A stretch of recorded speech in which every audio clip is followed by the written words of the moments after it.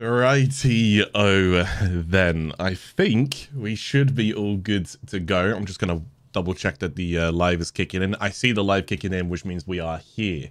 So, what it do? Guys, welcome to episode 4. And oh boy, it's probably going to be a bit of a big one because we got a lot to cover inside this episode. And this episode is going to be for anybody who is new to Warframe, interested about the Duviri Paradox update, and any player who is returning back to Warframe who wants to know what actually is the Duviri Paradox. Now, I may not cover all of the lore about it because it's a bit of a head scratcher, but for the most part, we will be able to go and dive straight into it and be able to break down about, well, what is actually going on right here, okay? So, my daily tribute, I got 50% off platinum purchases, which is actually good because I was talking about these daily tributes the last couple of days that we were, or in the last episode, I should go and say. And this is the stuff that you can go and get. You can go and get a platinum discount. So you can save yourself a bit of money whenever you go and see these. And if you are considering to spend money on Warframe, there's a showcase right there. But otherwise, like I said, today's episode is going to be everything and anything about the Duviri Paradox. So if you do want to know more about Warframe outside of the Duviri Paradox, my advice to you is to go check episode 1 all the way through episode 3. Please do keep in mind, if there is a new player right now watching this series, I will be covering a lot of stuff that I've already kind of covered in episode 1, episode 2, episode 3 for your benefit as well. So I'm going to try and break down, I'll just say some tips and tricks, what's going on, what I'm doing, how I'm using these things. But without further ado, I think it's about time that we go ahead and jump into the Duviri Paradox. I just want to see, can I begin quest here? I can also begin quest here if I wanted to inside my codex. So I can click begin, or you can come to your navigation over here, and in the top right, you're going to have these selections. This is Railjack, so don't worry about this one right now. It's this one that we're going to be looking for, which is the Duviri Paradox update. So we're going to click over here, and I'll explain all of these spirals and what's going on and how this all works, because this will actually split off into a few different directions. But what we want to go and do is enter the kingdom of Duviri. I don't actually know if this does start the quest in the same way. I believe it does, so I think we can just click. Yeah, there we go. So we got a lot to dive into right now. Oh my goodness, do we have a lot to dive into. I got myself a cup of tea. Sorry I'm a bit late for today's live stream, but everybody else who's kind of watching through the VODs, I'm hoping that you guys find this well.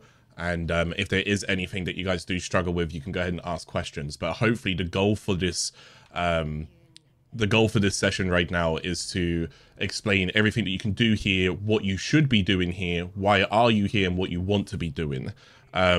Now, I'm not going to be watching cutscenes, as per usual. I will be skipping cutscenes, so we're jumping straight into it. I would advise you, again, if you're a new or a returning player, watch the cutscenes, okay? Anything I can or possibly will go ahead and skip, I'm just jumping straight to skipping them, all right?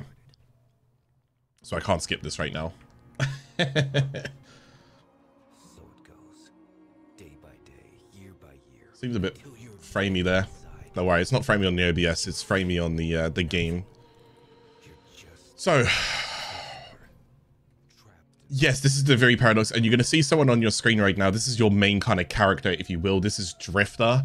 Won't cover too much about him right now. Who is he if you're a bit of a new player, and who is he if you're a returning player? I won't explain too much about what you're seeing right now. If you're a returning player, you might have an idea. If you're not a returning player, don't worry. So you can go ahead and customize your Drifter here if you want to. I think I look absolutely glorious anyways, so I'm just going to go and hit continue.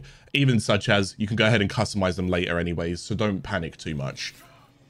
And just like that, thank you guys for watching episode 4. I really appreciate it. I hope you guys enjoyed today's episode. I will see you guys again in nah, Jay. We're not actually dead. Spoilers. Could you imagine? That's it. We just cut, and then that's it. That's the end of episode 4. Straight into episode 5. Like, oh, that would be really funny. So as a new player, this is going to be extremely confusing what's actually about to happen right now. I could only imagine how confusing this is going to be. As a returning player, it kind of depends where you are in the storyline of where you once left off, okay? Because some stuff is going to happen that I'm not going to explain straight away. It will spoil new players, and returning players might have to get a rough idea, okay? So forgive me again if I don't I'll dive into the lore enough that you guys will understand kind of what's going on around you, but you might not have the exact answers that you're looking for. Because again, Warframe's got a pretty decent story, so you want to try and keep progressing through the star chart and learn what the story is. Can I skip any of this? I can't.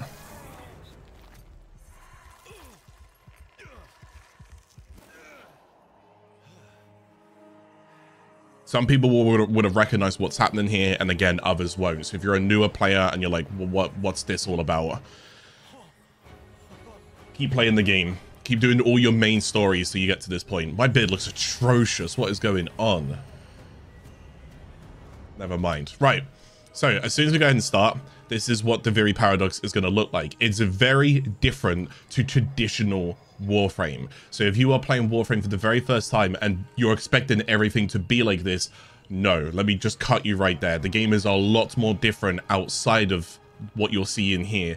This is why I did episode 1, 2, and 3 first, because that's the true Warframe experience. Right here, if you took the Duviri path when you started Warframe, this is what you're doing this is the first things that you're seeing. So there's a lot of Warframe elements in here, but please don't expect all of Warframe from here onwards to look like and feel like this. So anyways, let's go ahead and take this. We got the Sirocco Drifter's gun. And we just got a quick aim and shoot on it. Has this got the... Okay, cool. So I'll just quickly go and teach this straight off the bat anyways. So you can go ahead and just kind of... You got your shots in the bottom right down there and so forth. But if you actually go ahead and reload at the right time, at the bottom, you get a charge shot. That's how the gun works. You get like a perfect reload. See that there? So if you're looking for more damage in one shot, that's what happened. But keep in mind, the rest of the shots are normal. It's just the first shot that you time does that. However, if you fail it like this, the bar disappears and you just got normal shots, right? Anyways, what we want to go and do is use our second ability. This is called Guidance. Now, I'm going to say this right here, right now. Any kind of waypoints within Warframe can get bugged. It can be a little bit confusing. So, ideally, I don't actually know if I can fully open my map here. I think I can. There we go. So we're kind of down here right now. I think we want to get, like, across here. So, all you want to go and do is make sure these guys don't touch you or anything else like that. So you could do your normal sprint, you could do jump, you can go ahead and sprint and into slides. You can do all of this kind of normal combat if you want to, but just be careful of where the enemies are around you. If they do spot you like so, throw a smoke screen down if you can, and then just say goodbye to him. Don't worry, movement will come to you. I do realize I might be going a little bit quick at times. But that's just the nature of the game for me at this point, so please don't blame me because of that. Can I skip this? So again, you can always go and press your 2. Remember that. You can go and use this for guidance if you so need to. I'm just going to try and time my rolls if I can with the way that he's shooting so that I don't get hit by these arrows. Don't get baited by that horse just yet. Some of you guys will run up to that horse. It doesn't do anything just yet, okay?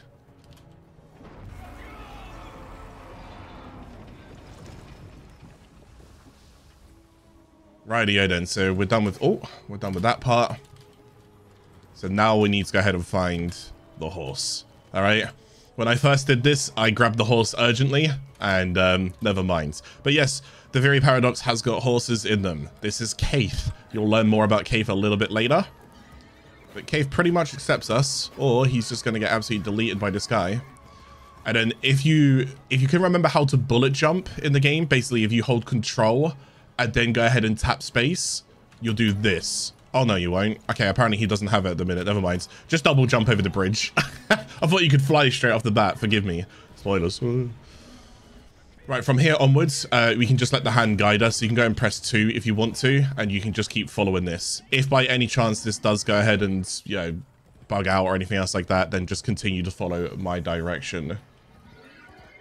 Getting a couple of frame drops now and then, but nothing too... Hopefully everything looks alright. Can you live viewers just confirm everything looks alright?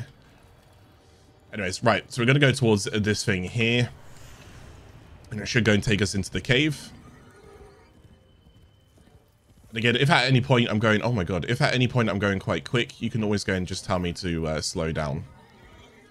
It looks fine for you guys? Okay. Forgive the stutters every now and then. At least for me, it's stuttering. I don't actually know why it's stuttering. No idea. So we're just going to continue to follow this. But this is the Duviri Paradox open world. It is beautiful. The most recent Warframe update. Now, there is something to be said. There will be another Warframe update that will actually add an extra island into this vicinity. As of right now, this island currently is not here, but there will be an extra island. And we'll talk about these kind of islands as we get a bit further, like the Ark Harbor, the Amphitheater, and so forth, right? There will be another one for Colovo's update. As of right here in this recording, Colovo's update is not live. Just letting you guys know that in advance in case you're coming back and you're like, oh, yeah, there's Clover there. So this is Bombastine. Again, I'd recommend listening to everything and going through the lore yourself and so forth for the sheer purpose to save a bit of time because I got a lot of stuff to kind of talk about. I will be skipping dialogue and I will be skipping cutscenes. So please feel free to pause the video and then catch up to where we currently have like left off. All right. Rightio then. So, this is an interesting bit of a flashback thing going on here. What you want to do, so yeah, this is, oh god, this is so confusing to new players. How do I even begin to explain this kind of stuff? You might see a bit of a younger version of what looks like could potentially be represented as you. Better, easier, just to go and remember that that basically is, okay? But we'll get more to that in a moment. What you will notice inside these kind of areas, pay attention, you'll hear a whistle. If you just be quiet, you can hear the direction of the whistle. So what we're going to go and do is get my character to run through the light. I think that was more to my left. No, it wasn't. Oh, okay, it was right behind me, so it sounded to my left. So I'm just going to walk backwards. That sounds over there.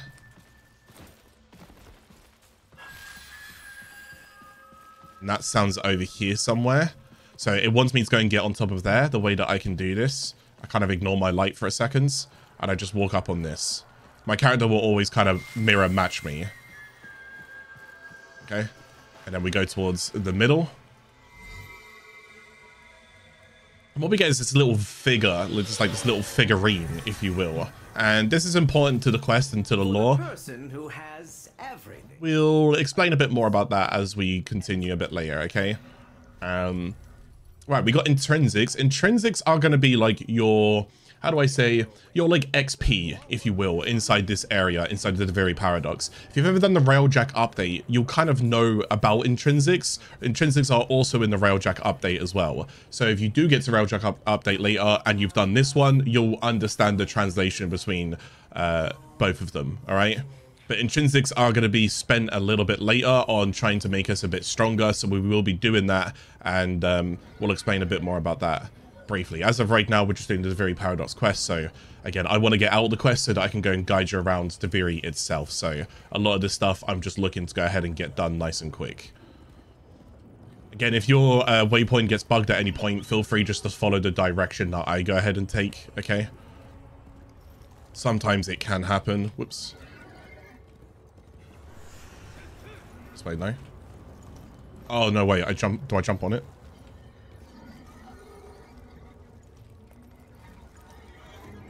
Okay, when can I jump on it?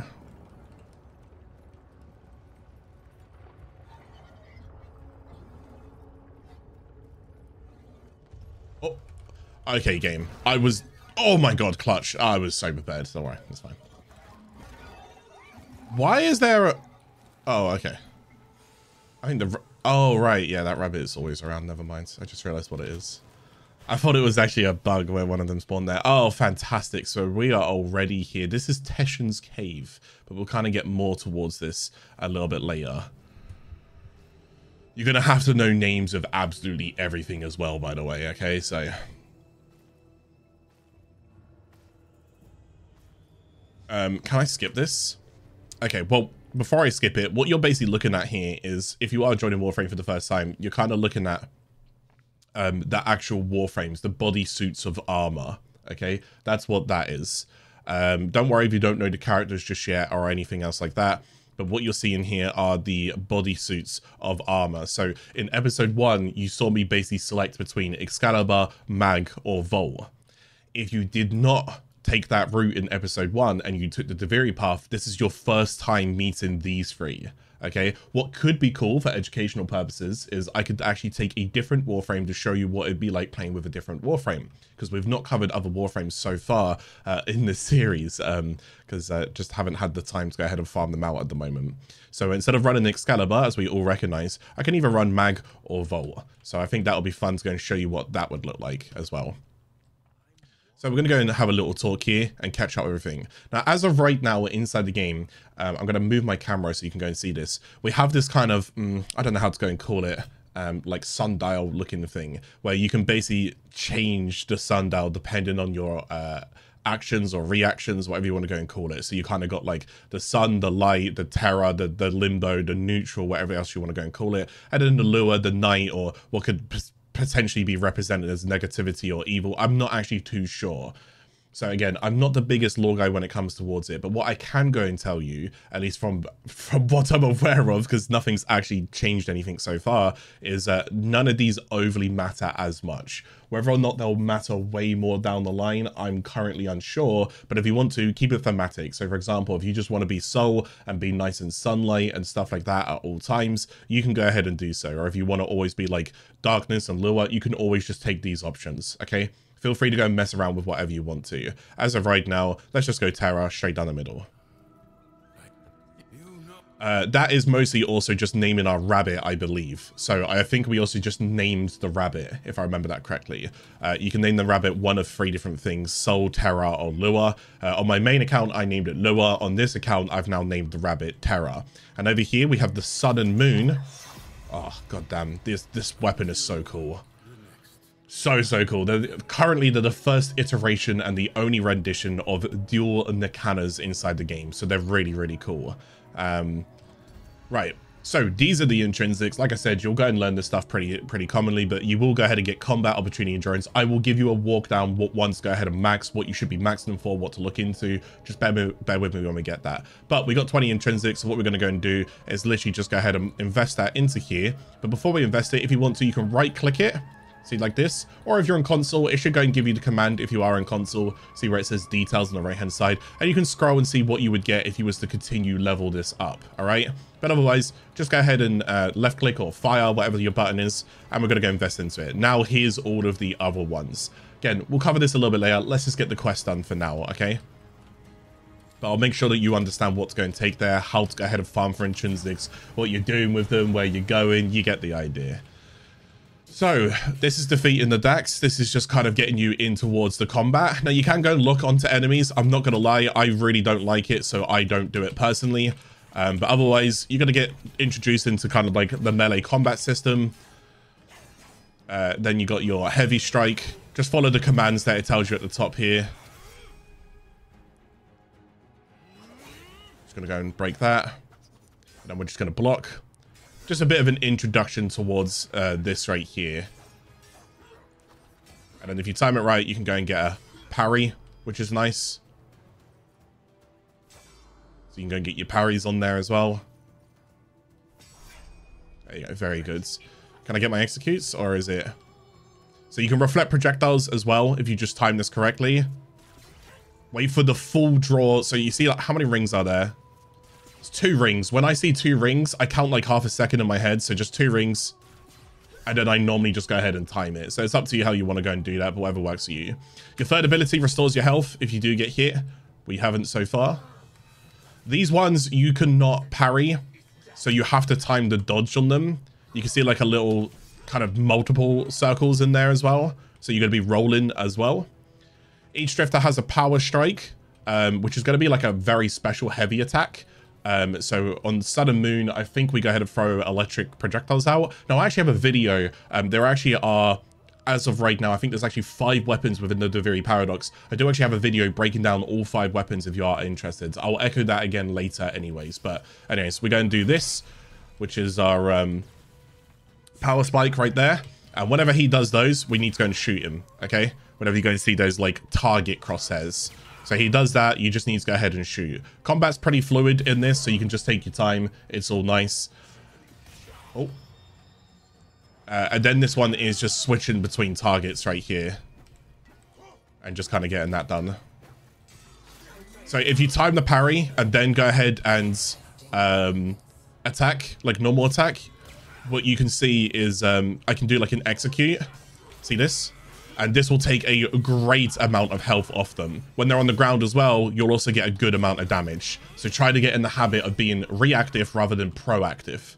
So just let them do all the hard work and you just react around what they're doing. It's very, very good. This is an Oro worm. You'll learn a lot more about this later. Again, we'll be skipping cutscenes, forgive me, but we'll get over towards all of that. Right, so now we can fly. So if you do control, and then you can also go ahead and roll as well. Oh, I can't. But yes, you can fly next to the Oro worm.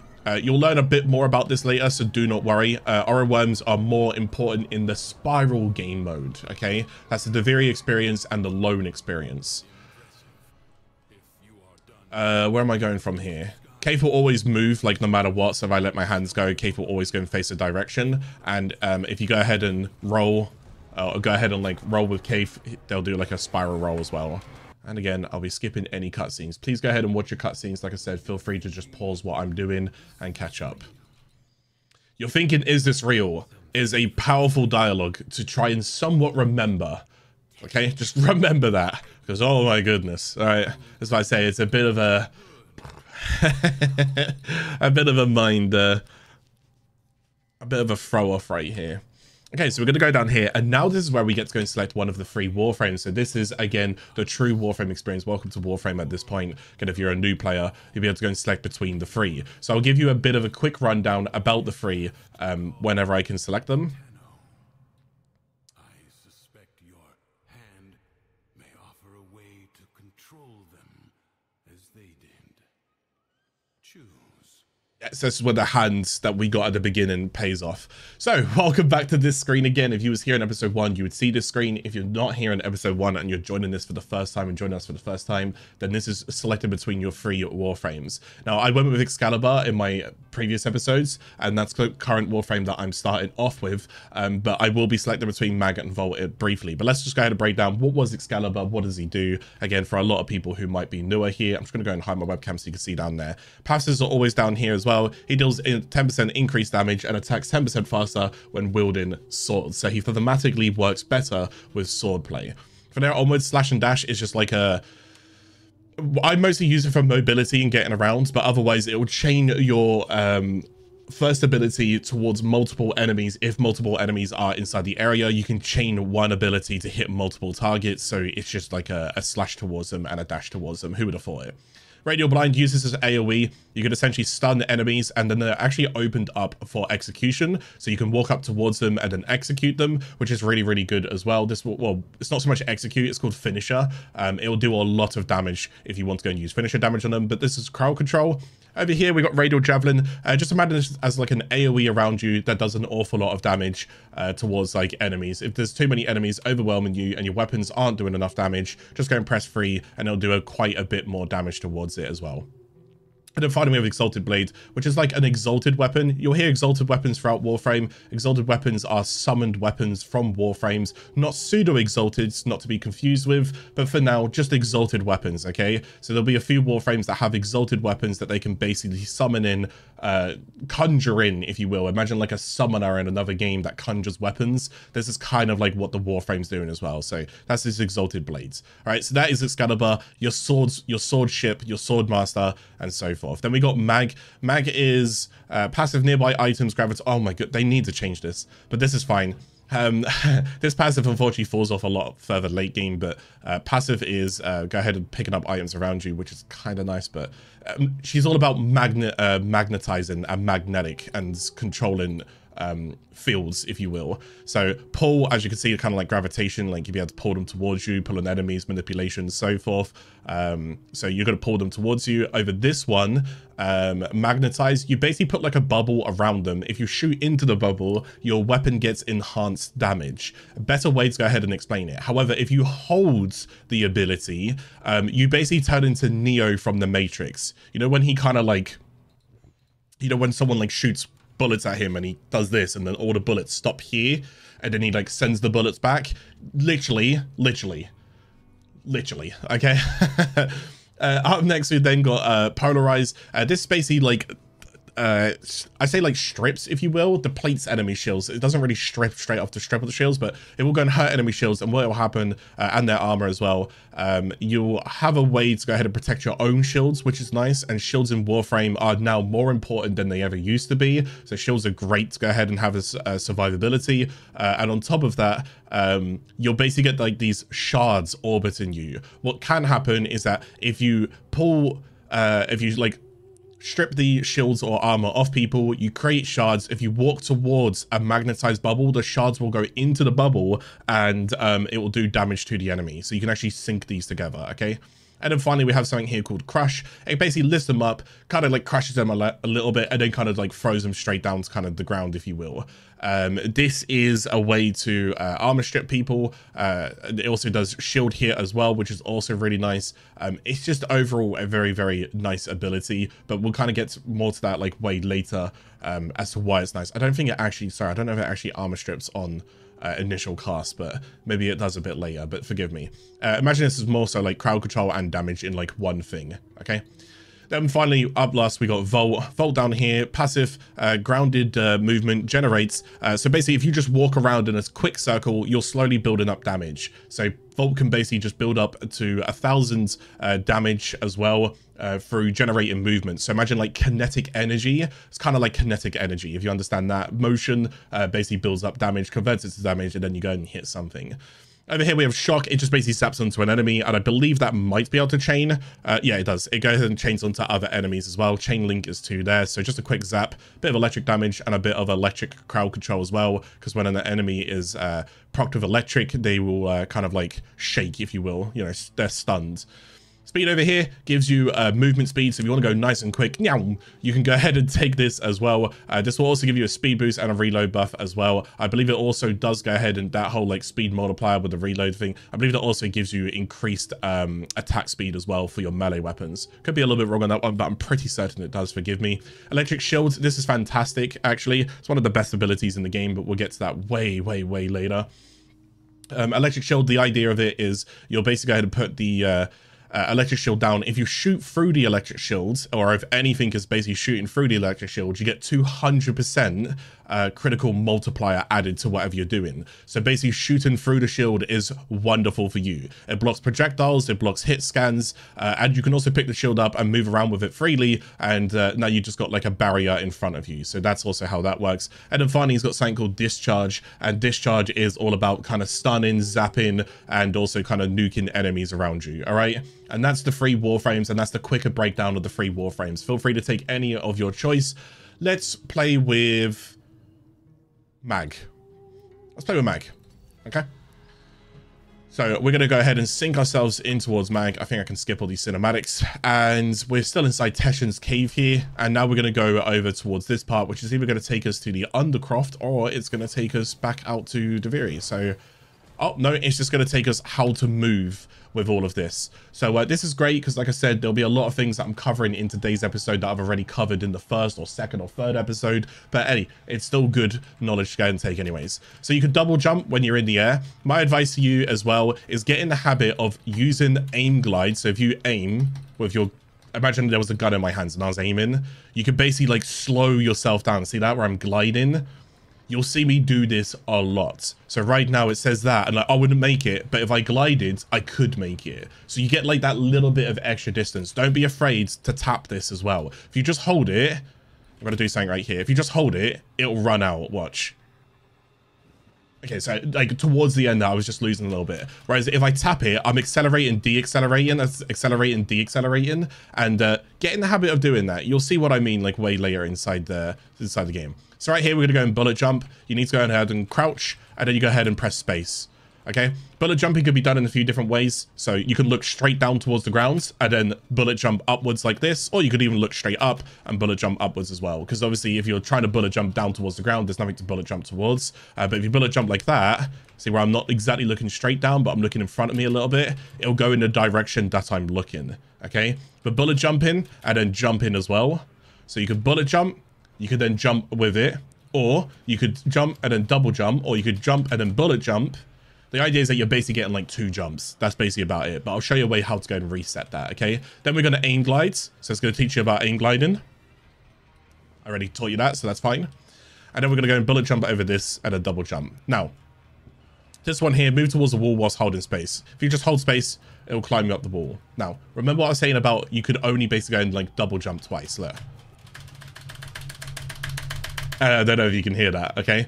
Say it goes to bullet jump, then double jump, and I can't do any more.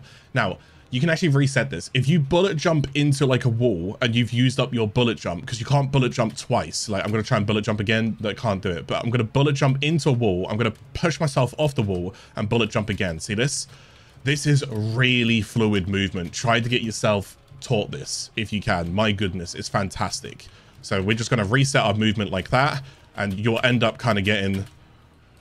I'm a little bit slow because obviously the game is with new characters right now, but you can end up doing like some really cool slide glides, chain combos, straight off walls, stuff like that. Just mess about. Don't be afraid to hit commands and find out what they do, okay? A lot of people who join this game will fall in love with the movement, but you won't be able to chain it together very efficiently. Don't worry, 6,000 hours in the game, sometimes it still happens to us, all right? Like, so bullet jump, aim direction, and then control space. So you just go straight up like that, and then glide with it if you wanted to. This one's control direction, so you can go and do things like wall dash. So you can kind of, you can go ahead and do things like wall dash and so forth. So you can just hold space here, or tap space whenever you want to. So you want to fall down, you can tap space again. But it's just going to teach you, oh my goodness, I went way too high. It's just going to go ahead and teach you like how to, you know, chain everything effectively. So I'm just going to chain my bullet jumps in between that. You don't have to. You can just space, whatever works for you. Awesome. Anyways, so it's good that we covered that because, again, we'd have to cover it for a lot of new people. Where we are right now, this is called the Undercroft, but we'll learn a bit more about this in a moment because you'll get used to the Undercroft. I don't have a weapon. These, you see these? Remember these for later. These are wait, can I? Yeah, nice. I could just bullet jump over it. So we're just going to wait for Teshin's dialogue to go and tell us what to do. And whilst he does that, I'm going to look. I'm going to look for more rune marrow. You don't have to do this. Just, I didn't realize it would actually give us rune marrow this early. Yeah. So I can break those just by going through them. So what we're doing here is we're learning the abilities of Mag. So we can go and pull enemies towards us. And as you can see, that's what that would look like. We can kill them. We could go down here. This is what the magnetized bubble looks like. So, but unfortunately, I've got nothing else that I can really kind of do with that. He can hurt himself though, so that helps me. Then what I can go and do is use our third ability. So I strip out the armors and so forth. And, oh, okay. You see the shard around me there? I was looking for the shard. See, it's kind of like floating. See it on the right? It's like a little glowy float thing. If I do this again.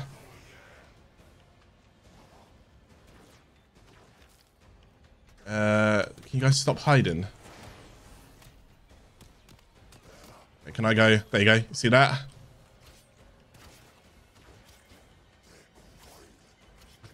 Okay, it's not really doing a great job of it, but it doesn't matter. Anyways, what you can do is pull them in, and then you can go and use your fourth. I didn't get a chance to go and use my fourth ability here. These things here called energy orbs. You do want these. They'll go ahead and give you energy back. All right. So you want to try and go get some energy orbs, but I didn't get a chance to go and use our fourth ability there because I was too busy like messing about. Forgive me.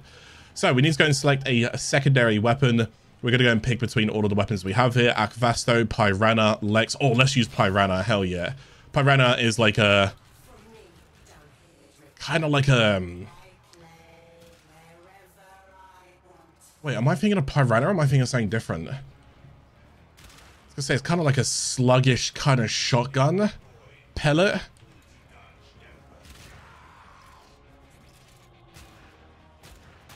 Yeah, no, it's not slug, forgive me. Imagine it almost like a pellet shotgun, but it can go quite far as you can see here, so it's got a good amount of range. We got, oh my god, Tigress and Boltor. Let's use Tigress because, okay, so Boltor is just kind of like an AR, like an assault rifle. I didn't really explain the rest of these. Lex is kind of like a hand cannon, if you will, like a Desert Eagle. And then Akvasto, kind of dual revolvers, if you will, right? So Boltor just kind of projectile related thing, but Tigress is actually interesting. So if you click normally, I do 2 shots. However, inside Warframe, this is called a duplex. What we're going to do is if I hold my click, so watch, I shoot once, and now I'm going to let go of my fire button. See that? I'm going to hold and let go. Now, if I just tap, it does both shots in one go. So this is what we call a duplex. So hold and let go, hold and let go. Then we have melee weapons over here. What we got? We got the Cronin and the Fragor. Fragor, absolutely big hammer modes. Bosh, there you go. All of that good stuff. But I'm going to go with the Cronin because, well, meta. And we're going to go pull those out. There you go. And we're just going to go ahead and get those down. Now, moving between like your weapons, like hold F, like don't be afraid to test between all of this stuff. Because I can shoot this one, then go straight to melee and on that one. So it's very, very fluid. Like the combat is extremely fluid in this game, all right? Extremely, extremely fluid. But I have seen worse. Sure. You want to tell me what's so special about these Tenno? This ain't so hard. From the other side, they command From the other sides. void that make We learn more about that as well. I suspect the paradox is their attempt to help us.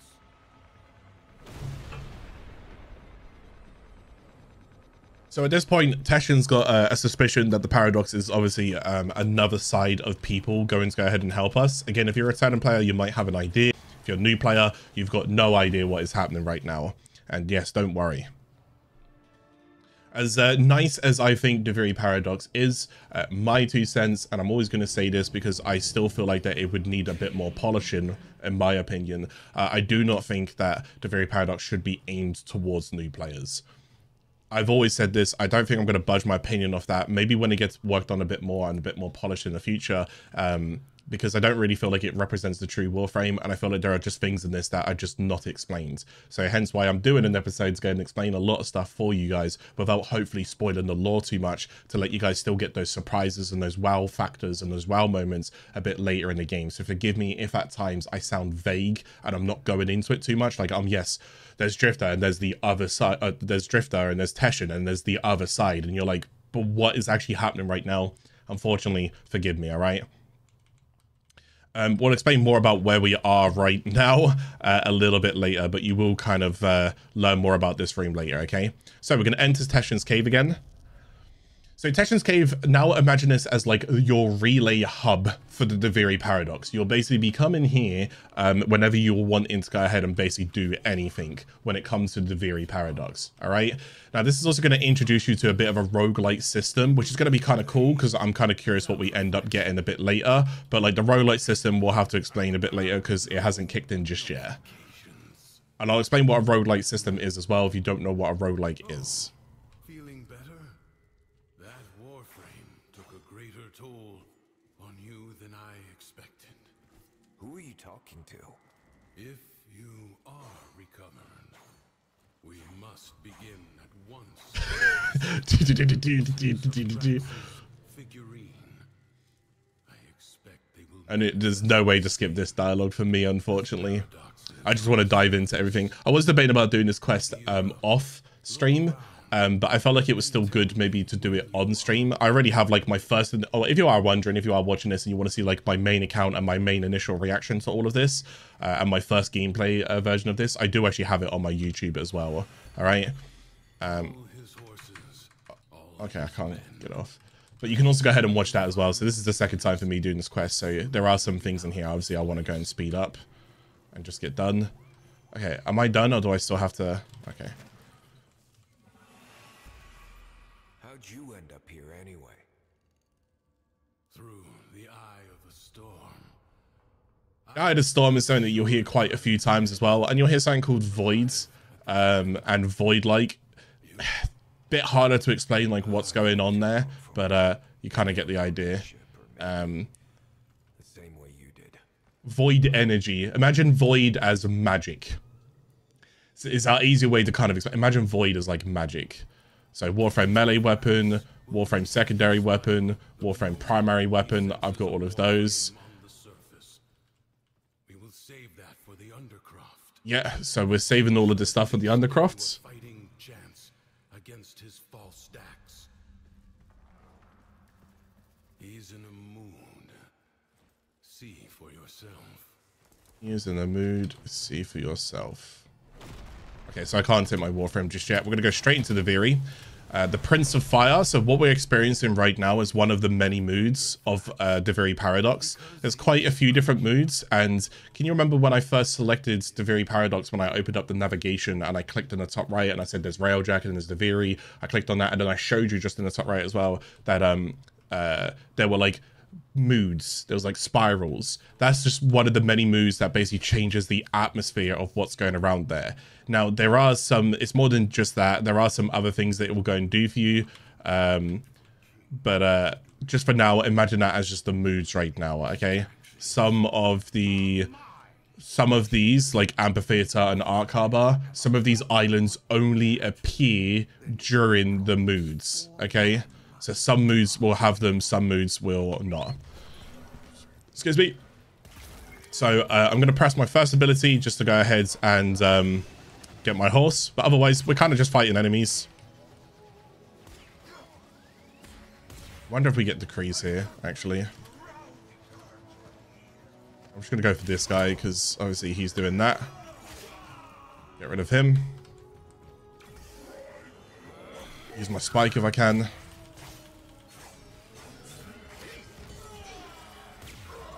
Take your time with the combat because obviously a lot of things are going to be new for you.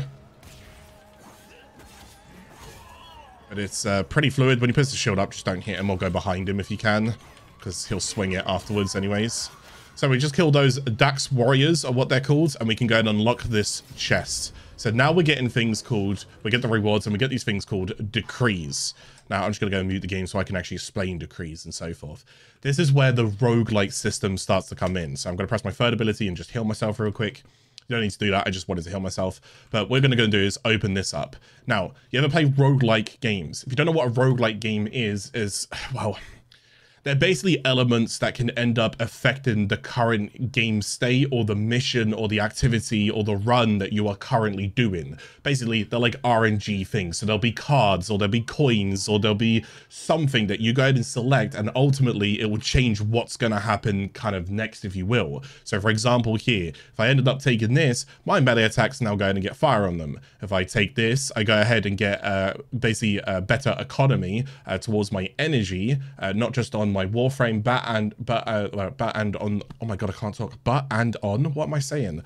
But also on my Drifter as well. And then this one over here is Bombastein's Malice. So whenever I go and hit a headshot, enemies will be inflicted with a 30% toxin. This is also really nice. This won't just affect my Drifter, it will also go and affect my Warframe. All of these, and pretty much all of them, will go ahead and affect your Warframes and your Drifters, unless there's going to be more specific set ones that will say like Drifter only or Warframe only. They could introduce that down the line. We'll see what happens. And sooner or later, you're also going to get corrupted ones, corrupted decrees. They're coming out with Kalervo's update, which again will be out probably sometime this month, funnily enough. So anyways, I'm going to go and take Bombastein's Malice. I personally really like it. It's one of my favorite ones to go and take because I like gunplay.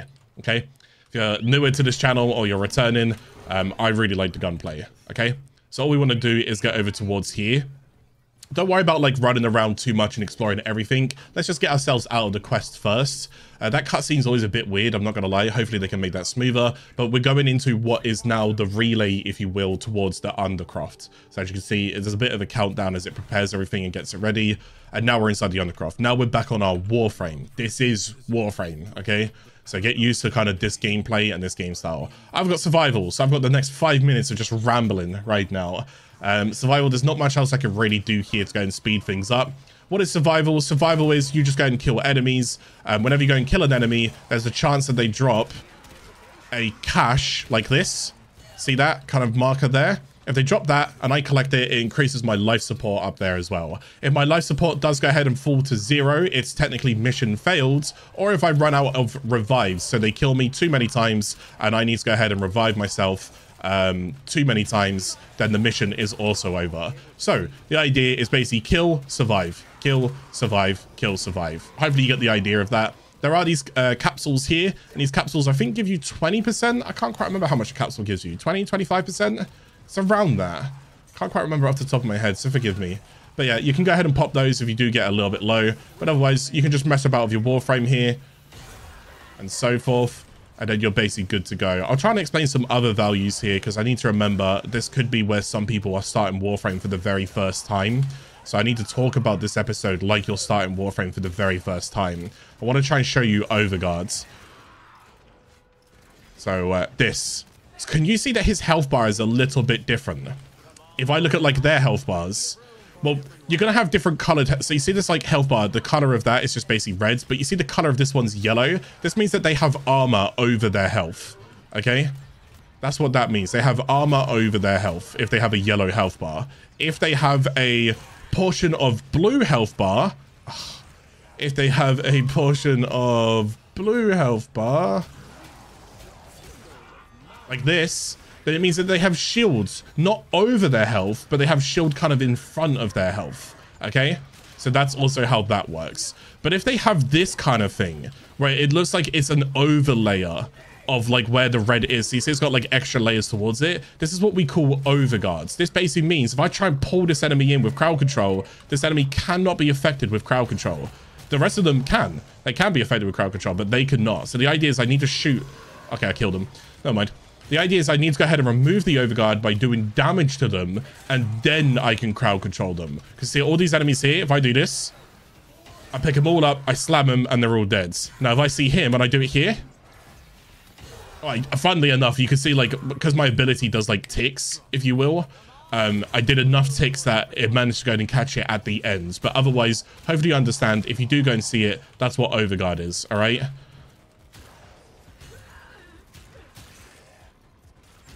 See if I can find another one. There he is. So if I do it here, see that? So he still didn't go in, but like I can pull, and now I can pull him. See that? So you want to go and remove that off them. Any other things go and learn more so about this right now? Not really. I can go put a bubble up there, shoot into the bubble, show you what that looks like. So it'll kind of gravitize any kind of damage towards the center, which is also really nice as well. Kill these guys, kill this guy, kill this guy. Otherwise, we're just surviving here for 5 minutes. A lot of these enemies are going to be nice and easy. Your weapons will be able to go and deal with them like with absolute ease, so don't worry about it. And any Warframe that you take here as well, whether it have been Excalibur, Vol, or Mag, they're all going to do very well with this one. It's just a survival. It's just giving you 5 minutes. Go ahead and learn how to loot, how to shoot, whatever it is that you want to go and do, and so forth. What you can go and do is a little kind of tip for you guys. If you press M, at least for if you're on keyboard, you press M. I'm not too sure what it is on console, so please bear with me. But basically, you can change the mini-map from the top left over towards this here. And you'll see me do this an awful lot, is because my eyes are... They have to work less harder by me just looking to the right here than I do have to look all the way to the top left. So I can just go and see how the enemies are marked on the map here. I can just go ahead and kill these enemies by simply just looking at the map of where they're located. Lovely jubbly. Kill those guys, kill this dudes. Yeah, mess about with your abilities, run around. Oh, I wonder if I can... Hang on. Did they put any in here? So far, no. I know where all the spots of them are, so I'm just looking for them.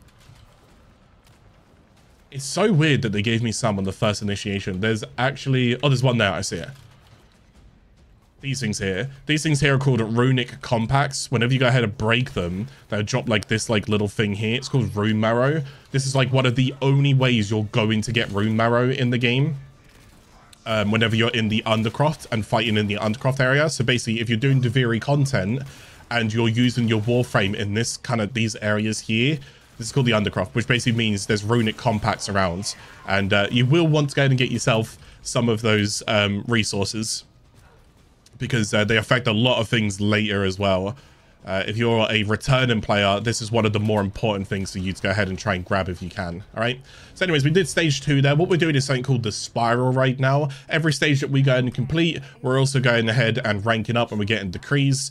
I don't have any rerolls. You can get rerolls a bit later. We'll explain that obviously when we get to it. So all I can go and do is just take what I'm taking right now. I'm going to take the critical hit because it's basically just extra damage here, although proficient fire is kind of nice. And it had a 2 times on it as well, which means it's twice as strong. But yeah, so we'll kind of cover all of like the materials and everything. I'll show you like what everything else is around here. But again, I'm going to try and just focus on the spiral right now. Oh my god, my cave is so slow. My cave is so slow. Right, so I have the Bombastein's Malice, which means if I just headshot them here, you see these like toxin procs kicking out there? I got a bit lucky there, which means I can kind of just AoE them. These will always drop like Lamentus. Lamentus is a resource, so if you're looking for Lamentus, you can get it from Dax Warriors, which is really nice. Listening your Suffering is really good to go and take as well. Nearby enemies are just cold, so they're affected by cold, which means it can slow them down. So if you're looking, oh, if this is still too hard for you, don't worry about it. It's no shame in that. It doesn't matter if it's hard for you or not, all right? As long as you're having fun. But if this is hard for you, Listening Suffering's a good one to go and take. It basically creates like an aura around you that slows down enemies, which is really, really good. So we go back into the Undercroft again. Normally, whenever you do like the spiral game modes, the odds are you got to go into the Undercroft twice. Okay, normally the odds are. Whether or not they change this in the future, I don't know. The Durivi Paradox is about how many months new right now? Maybe about a month and a half or something new. But yeah. Okay, so what we're doing here, this is something called Void Floods. Now, Void Floods, first thing to go and pay attention to is right next to my Warframe, I have like this little crystal ball. The idea is I want to go and fill this ball up. And I'm going to be doing that by either like killing enemies and picking up these orbs here, or I'm going to be running the rounds and collecting these orbs here. Now, I don't know what is considered meta here, but I'll put it this way. Whenever you do this game modes, you just ignore enemies. You can just run around and collect these. And then what you want to go and do is, hang on, when I've got enough, we're going to fill up the crystal ball thing next to us. This is good because it'll teach you how to move a bit better. I see when it's like really filled up like that. See how it's nice and glowing. What you want to go and do is stand next towards this, and it's basically going to charge it, if you will. Okay? So it's kind of like almost expanding this void gate right there. Boom, there you go. So then that's one done. Okay? So there will be 5 of these to go ahead and do. A, B, C, D, and E. What you can go and do as well, if I can find it, because it was on my screen earlier. I just got to look for where it is now. There is a bigger ball that floats around. And if you are good with parkour,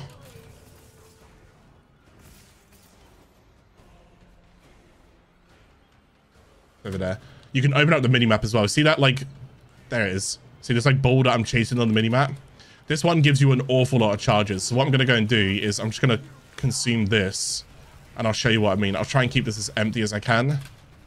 Right, now I'm going to go for that. These can be quite quick. When you're an endgame player, there's other ways to go and get these a little bit quicker. But you see that? Now look how much charge I got from that. I got a lot more charge from that. So you don't get those that often. If you look on the map now, there's none of them. But if you can get one of those, it will help speed up the process. So we're going to charge that one. So that's B. There's a runic thing over there as well. I probably won't focus on that too much. At least I've told you guys about the runic things right now. Okay, very cool. We'll grab those ones. And go grab that. Yeah, I'm just kind of ignoring all of the enemies right now. I don't really care too much for them. I'll end up getting less from the enemies than what I could do if I was better with my movement here. As long as your movement is nice and crisp, you're going to be getting a good amount of return of these.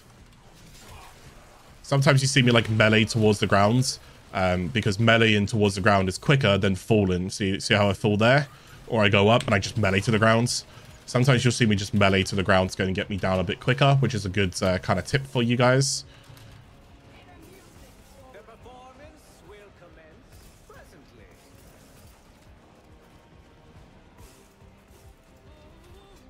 Grab these. Tried to use my operator there. God damn it. And this will be the last one to go and close up. Okay. And then that's going to basically be Void Flood in a nutshell. All right. So there's those orbs as well. It's going to be Void Flood in a nutshell. Go ahead and collect the orbs. Fill up your capsule. And then go ahead and just literally charge up and insert whenever you're ready. So we did that one. We get another decree right now. Now, these decrees as well, do go and keep in mind, they won't stay on you absolutely forever. It's just whilst I'm still doing this considered event, if you will. So I got like 6 stages to go ahead and do all of this stuff. Sure, we'll take Moral Boost. Moral Boost is really good, by the way. What we're doing is we're currently stage 5 out of 6. So when I'm done with all of my stages and I leave this area, all of these decrees go. And then when I come back in, then I need to go and select new decrees again. All right. Can this be endless? Could you get all decrees, in case you're wondering? Yes, you can. But there's particular game modes that you need to go and take for that. So open the chest, defeat its guardian. We're going to get a Frax right here. See how it's nice and slowed because of what I took with the Licinia's Suffering, which means you can see just how well I can affect it. Put the electric dot on it and then just full crowd control and off he goes. Team Rocket blasting off again. There you go. And we open up this one as well. Nourishing Terror is really good for what it's worth. I can also get Overguard. That's actually not that bad. There's good survivability option here, so I'm going to go and take that since, you know, my character's not as strong as my main character. So now we're just going to go and fly over here. We got Purge the darkened areas of the Limnus. Limnus are like these shadow figures, if you will, that you're looking to take out.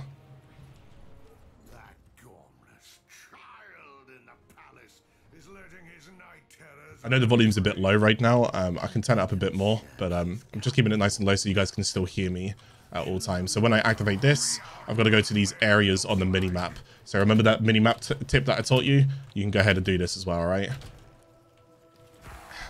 So I'm just going to run in here.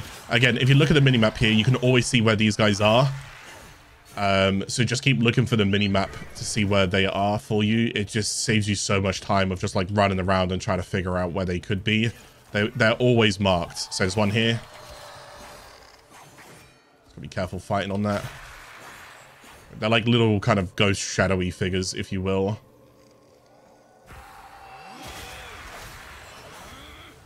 Okay, my heavy attack there kind of one-shot them. So a friendly reminder for you guys, if you use heavy attack, looks like it could one-shot them a bit quicker. My light attack isn't one-shotting them. And we're going to open up the chest and we get our final decree right now. And oh yes, Twofold Torment. Sometimes you get these like rare decrees like this where they're like different colors. Twofold Torment is fantastic. Status effects and so forth. And again, keep in mind, I've explained like status effects and everything inside some of the previous episodes. So Loden's Rage is what's happening right now, as it's called.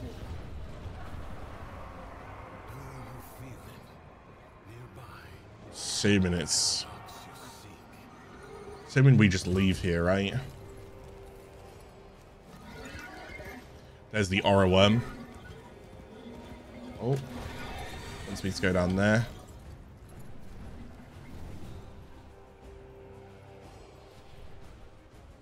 So down here we go. And we got another figure part. So we got one of the extra figure parts right now. We got a leg. Again, you're collecting these figure parts. We'll kind of explain it a little bit later when we get towards the wrapping end part of the story. So that's considered the end of the spiral for now. Spirals are a little bit different when you complete the quest, but what you need to know for now is you want to go and do the 6 stages and then you'll be brought back here. Okay, we're going to put the other figure part together.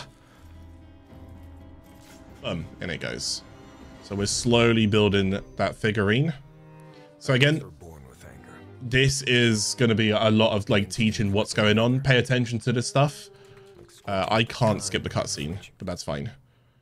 I'll give you a bit of a TLDR at the end, so there will be times where I'm talking over all of this stuff. So if you need to go and like pause or skip ahead or anything else like that, then feel free to go and do so. Wow, has it already been an hour? Oh my goodness, this went really quick. I'm enjoying myself. Like, I'm really enjoying myself right now. Okay, so actually got a little too close there. And then explain what's next. Lovely. Okay, so we're going to rest by the fire as we go ahead and chill on out right now. Very Souls-like gameplay and kind of game feeling that you'll get to this. If you ever played Souls-like games, things like Elden Ring and Dark Souls and so forth, you can see it's kind of inspired. And then there's obviously rogue-like elements within it as well. So you ever played, I don't know, Rogue Legacy or why can't I think of any Slay the Spire, or I can't seem to think of any roguelike games right now. But there's loads of other games out there that are just roguelike games that can also do it. So as you can see, the area is a bit different this time. We're in the Harbinger of Joy. And you can see how peaceful this area is right now. It looks gorgeous. What is my textures? Oh my goodness. I'm Icarus. I've flown too close to the sun. There we go. I'm back. Oh no, oh no. You can't render me up there. Right, so we gotta go and do 6 stages again. So now we do not have our decrees on us. So those decrees that we selected earlier are now gone. Okay. Actually, I say that, but I have 40 overguard right now. So actually, never mind. I think the decrees that we currently have still stay with us in the quest. Typically, this would be considered a new spiral. Typically, this would be considered a new spiral, so we'd actually have lost them. I guess we'll end up finding out. Yeah, because I had no proficient fighters. Deadly momentum's not going to be too bad, as long as I'm moving. Get like a Volt passive, which is kind of cool.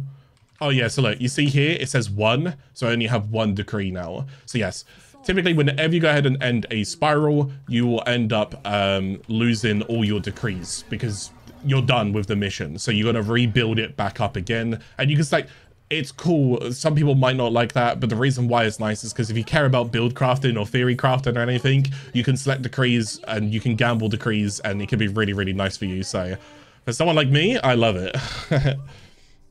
I love it. It's layers on top of all of the builds and everything else we work on when it comes towards Warframe. Okay.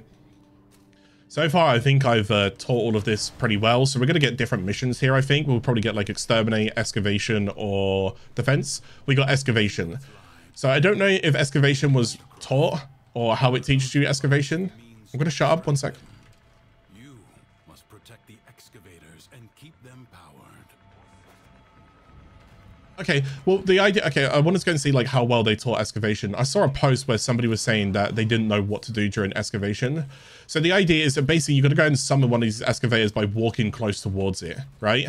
It'll be marked on your map where you go towards. Once you then go and summon the excavator, the idea is that it will have health and power and shields and everything all displayed on your left where it says A up there. It's got all of the values that you need to know all about it, okay? But what we're looking for is power carriers. Whenever the game wants to give us a power carrier. So we're looking for it's going to be a Grineer faction. So these are called Corrupted right now. You'll learn more about like these enemies. There he goes. You see this one is called Power Carrier, and on his back he's got like this cell. When we kill him, it drops on the ground. So what we're going to go and do, we're going to pick up this cell. And whenever the excavator's hurt as well, what you can go and do is you can restore the excavator's shields by putting the power cell inside. All you got to do is walk next to it. Whenever you walk next to it, it will also give it 20% new power. Okay, so long as it's got power, it's going to continue to basically dig out cryotic, which is a resource, but we'll get more towards that a bit later as well. Okay, so I'm going to be putting that in. Lovely jubbly, off you go. So all we need to go and do is basically defend it, and we're looking to go and put it in there. Now, again, this is going to be for like newer players and so forth. So remember I was talking about like their health bars, and I was saying, you know, if they have like, if they look like this, you know, like big tanky kind of yellow health bar, look like this, so forth. These are called the Grineer. This is like one of the main factions that you'll get used to fighting an awful lot inside this game, right? So they're called the Grineer. These guys are just Dax. They're only attributed so far concurrently towards the Duviri Paradox. These guys who have shields and look way different than what these guys do, these are called Corpus, and that's another faction as well. So we got Grineer, Corpus, Dax so far, and you'll meet a few other factions, but not within the Duviri Paradox so far. So far. At least within the quest, you won't meet any others. Okay, but I'm just going to let you know, these are Grineer and so forth. So normally they would fight each other. Not so much the Dax, but normally Grineer and Corpus, they're not really friends anymore, if you will. Imagine it like that. But when they're called Corrupted, so you see how it says the name Corrupted beforehand? This is kind of like its own faction, if you will. So they're called Corrupted Grineer, Corrupted this, Corrupted that. So we're going to go and put this in. If you open up the map, you can see all those power cells that I've got left over here. So I'm going to head towards these ones. And then I'm just going to bank them in. I'm going to take this one. And then I'm going to go and bank it in. And then we're going to go over here, take this one. Excavator should be fine. These guys don't really do... Whoops. These guys don't really do enough damage to, like, really worry about it. But when you start scaling content and whatnot, they could end up doing a lot more damage. So yeah, it says it's currently full. Sometimes it will still accept some though, but like it won't. When I put this in this now, it's not charging it any further. All it's doing is that it's refreshing its shields. Okay. So once it says full as power, it's technically done. So if I wanted to, I could just leave this one and I could start working on that one as well. So you can have multiple excavators up at the same time. There's no issue or no worry about that. So if you feel confident thinking, when this hits around like, I don't know, 20 seconds, I don't think they do enough damage. So I'm pretty certain I could just walk away. Actually, do you know what? Just to prove a point, it's 30 seconds. I'm going to ignore that excavator completely. I'm now just going to start working on this one. If it does get too overloaded, I can just go ahead and run back towards it, kill a couple of enemies, and then run back over towards this one. But as you can see, to save myself time, I'm going to go ahead and juggle multiple excavators. Okay? You do not have to do these one by one. You can go ahead and do multiple of them. Try and pay attention to how the enemy's damage is. Look, the enemies still haven't even broke the shields right now. The enemies are doing absolutely no damage to that previous excavator, and I've just left it on its own. And that was with 30 seconds remaining. So you could go ahead and do that. Just try and pay. Easier said than done. If you're a newer player, it's going to be very hard for you to gauge exactly how much damage they're doing for you to go ahead and juggle, but don't be afraid to experiment. If you ever lose an excavator, it's not mission over. So you remember in survival, when we did survival, if you run out of like air capsules, you're out. You're out. If you lose an excavator, like if it blows up, what actually happens? It's fine, it just blows up. You just go get a new excavator. The only way that you can lose an excavation mission is if you run out of revives. So whenever you die, you go down, and then you have to consume a revive to get back up and fight again. Not always in group play. In group play, other people can res you. In like solo play, if there's not a way to go ahead and res yourself, then it will consume an actual res. I know that sounds a bit maybe confusing. I don't know if that's something that I really need to break down and explain. Maybe it's something for you guys to go ahead and remember. And if you play like group play or if you play in public, you'll see what I mean. If you don't have a way to go ahead and look after yourself solo, you basically consume a revive. But if you're playing with other players and whatnot, you don't really consume a revive. They can revive you and then you can save your revives. But if no one gets you in time, then that's basically about it. Anyways. 3 excavators done. We're done with that. We got new decrees. Critical roll, probably. Yeah, critical roll. So I go ahead and get critical every time I go ahead and do a roll. I get critical roll. That pops up there. 80% critical damage. It's not going to be too bad because I like it on Drifter. I don't like it on my Warframe's critical roll, but I do like critical roll on my Drifter. Right, Tams. Oh my goodness. Right, so what we want to go and do is on the map, we're looking for these kind of ship. We're just going to push them towards the pen. That's literally it, okay? I'm going to go all the way over here because there's one on this bridge and there's one in front of the bridge. I'm not abandoning the objective. Right, so I'm pushing this one and that one. You can shoot them, don't worry. Like, it doesn't really do anything to them. Not animal cruelty, all right? So I only need 2 of them. I can cut that one off. I'm just going to focus on these 2. So you're basically just herding them up. That's Kovnik. I'm going to go and take some of that. There you go. And they're both in right now. So that's the tabs done.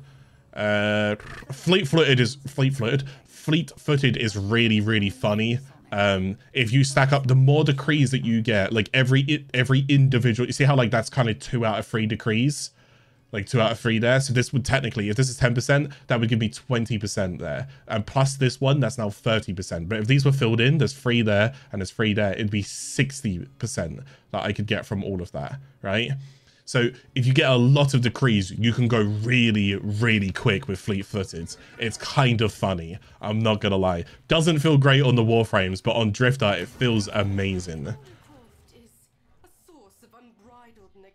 Genuinely feels amazing. Right, we're going back into the Undercroft. So you guys are kind of getting used to the formula, what's going on here. So your path is clear, isn't it? I didn't actually realize how often they sent you back into the Undercroft, into the Duviri Paradox quest. So exterminate or defense. Probably defense if I've got this tile set. No, it's exterminate. So exterminate mission is very self-explanatory. What do you think we got to do? Yeah, you guessed it. We got to make friends with enemies. We just got to kill them. Okay. So however you want to go about this, take your time. Get the kills. All right. Not much else to go in Spain here. Again, you're going to get, if you're a newer player right now, you should be getting used to kind of your movement. I'm not saying that you've mastered it or anything. You're just getting a little bit more familiar about what you're looking for and where you're looking and so forth.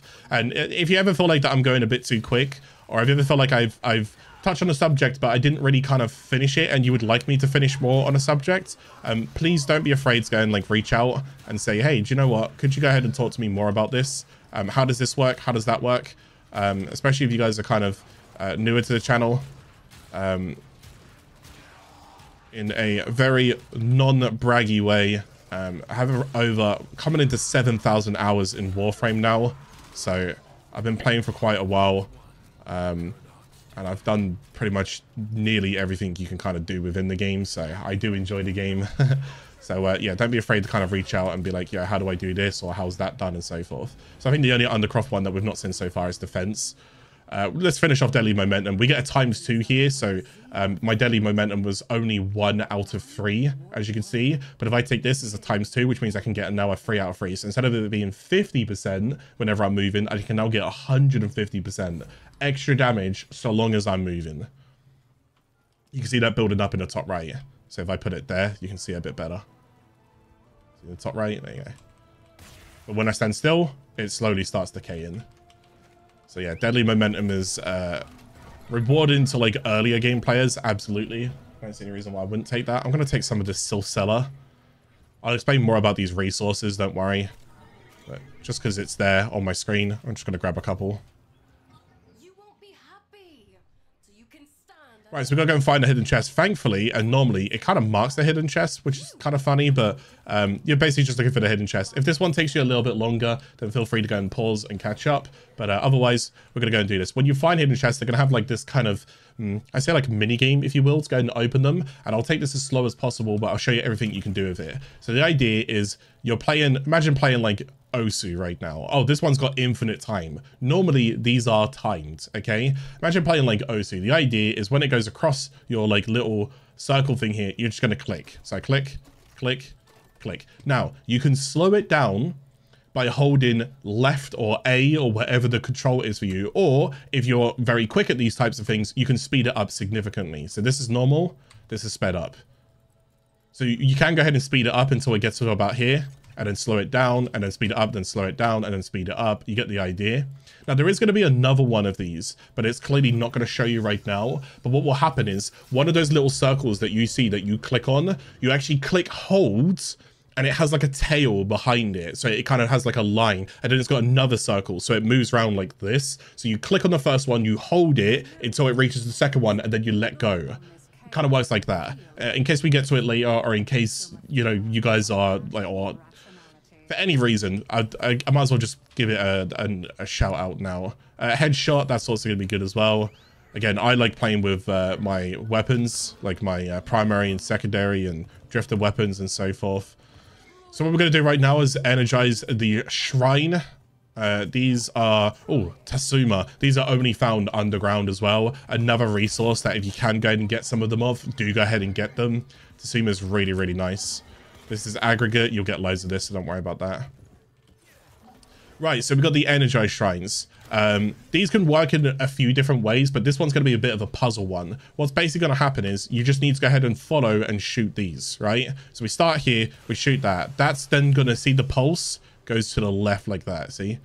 So then I'm going to shoot this. That is then going to pulse to the right. So we go down here, and then we shoot this one. That's then going to go ahead and pulse down here to shoot this one. That's going to pulse go in that direction through the wall. So we're going to wrap all the way round this wall. We're going to shoot that. It goes over here. We shoot this one. It goes back on ourselves. We shoot that one. That one is pulsating over here. So it's going to be this one. That one is pulsating over here. Here. There you go. This one's always like a little bit cheekily hidden. So we're going to shoot that one. And then that goes back to the energized shrine. And then we click on it. Again, if I did that too quick, or if you still need to go ahead and find it at your own pace, just take your own pace is what I'm trying to go and say, all right? At that point, I'll probably just take Duelist Advantage because it actually works really well on Drifter because of the Sirocco. Duelist Advantage is actually very, very nice, by the way. Your first shot after reloading deals 200% damage, but if you remember the Sirocco, if I go ahead and reload here, I only get one charge shot, which means I get a damage multiplier on top of that one charge shot. So thematically, it always works really well with Drifter. So I always like the Duelist Advantage whenever I'm doing like Drifter gameplay. Depends what I'm focusing on. Sometimes you'll focus on Drifter, sometimes you'll focus on Warframes. It really just depends. Different game modes are going to be for different things. Wait, is it actually going to shoot that at me? No way. This is a mechanic that I'll teach you a bit later, but I'm going to see if I can just try and dodge that right now. If you get too close to it, it kind of begins a mechanic. You can't do anything with this until, I guess, towards the end of the quest. So we're going to go down here now. Right, so now we got ourselves another part of the figurines. Ta-da! Ta-da! So tell me, did Mathilla's joy wear off on you? So yeah, Mathilla's joy, Loden's rage. I think it's Bombastein's envy or something like that. You think I don't know what you're up to? Right, return back to the cave. We will find your nasty little den. Gonna heal myself. Awesome. Right, so we go over here. We're going to place the other figurine part in there. We're slowly building right now. I think that's the other arm, right? So the only thing that we're currently missing right now is the head. So that gives us a rough idea of the progress. Our whole lives, we run towards it. Can't quite skip any of this stuff right now. Some wavering oasis of joy and contentment.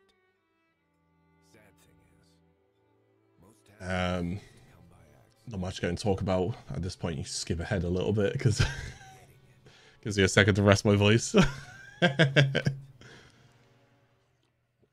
Anyways, guys, if there's not too much going to ask of as of right now, if you guys are enjoying this, please go and hit the like button on the video. Whether you guys are live right now, if you can hear me, hit the like button, please. Or if you guys are not live, and you guys are just watching the VOD, I'd appreciate a like anyways, because I hope that these go ahead and help you. I wouldn't be surprised if this would probably be the more popular of the episodes, but I hope it does well. But again, I don't really mind if it doesn't. It's not the end of the world to me, but yeah, hopefully it still helps somebody out there.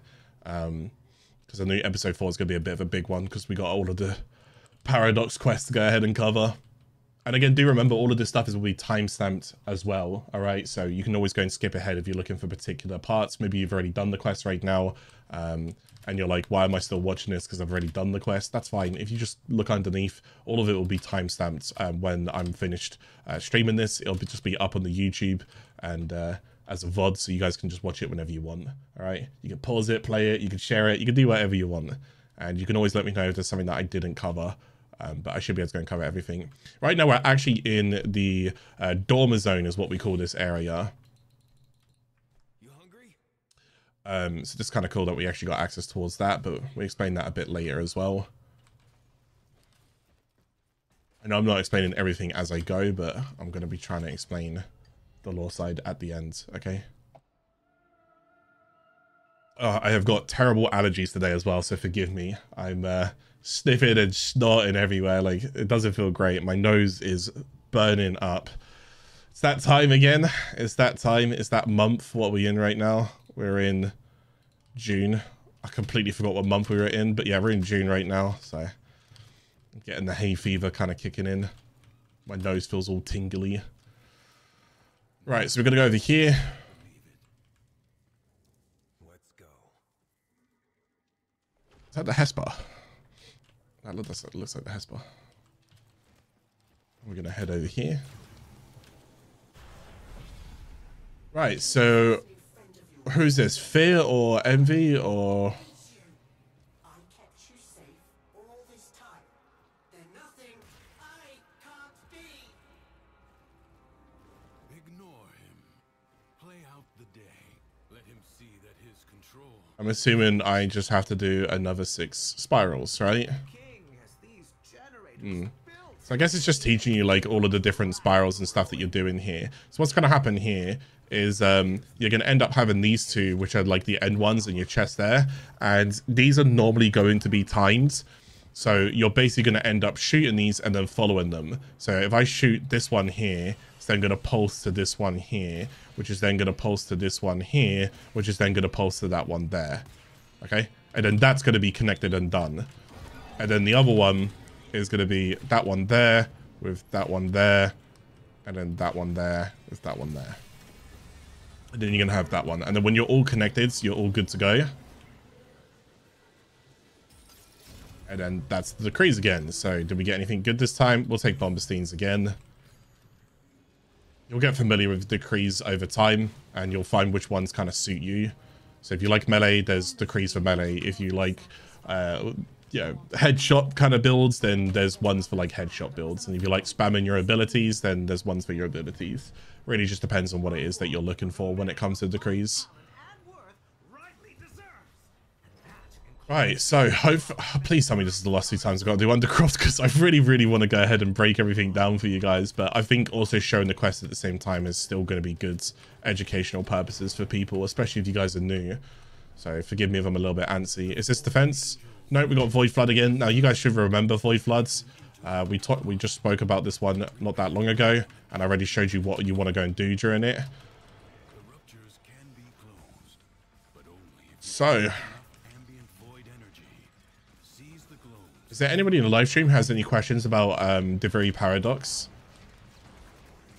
so far? Because I can take this opportunity to kind of explain it. If you guys want to, you can always go and skip ahead here, because this part here is just going to be filler. You guys already know what you're doing with this Void Flood mission, so there's not much else I can really teach you about it. Or you can just carry on watching, use it as like a podcast or something, or like a play along. Any staunches?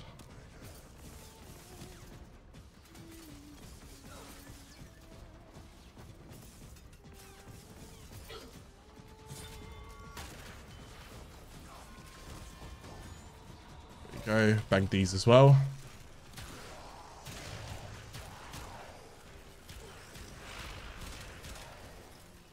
The Void Angels are unrelenting.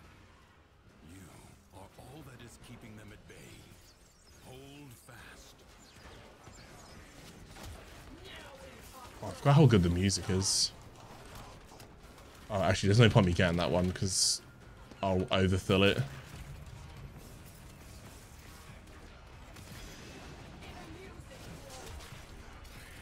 This one.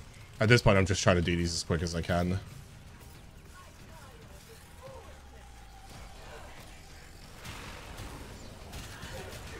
rupture is closed. The paradox stabilizes.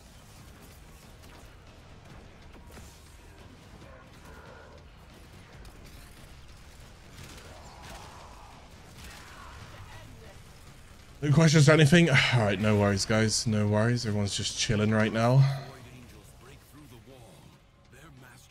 Just use this part as like see how movement and stuff looks like for those newer players.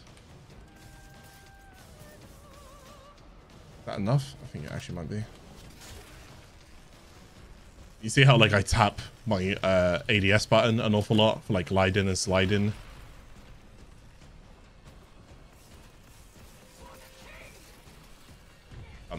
Okay, so at least we did that in decent-ish time. 5 minutes, give or take.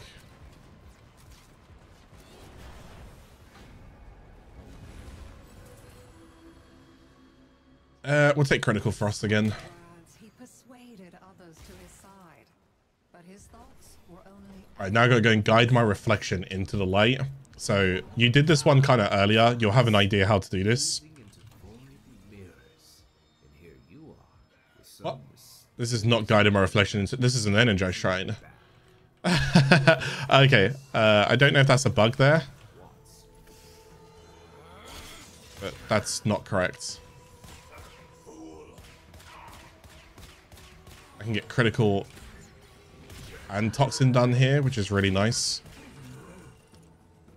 Sorry, I can get, what's it called? Cold and toxin extra damage here because I got Bombastines and I have the critical frost.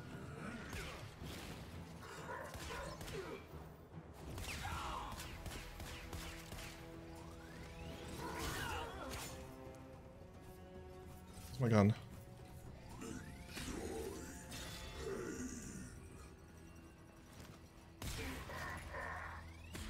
He'll die to toxin proc. Over here.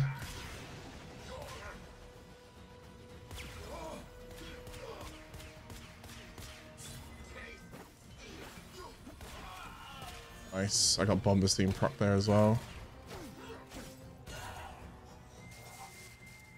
Oh, okay, now we guide a reflection. Okay, that was a bit weird. So we're just gonna lead it to here.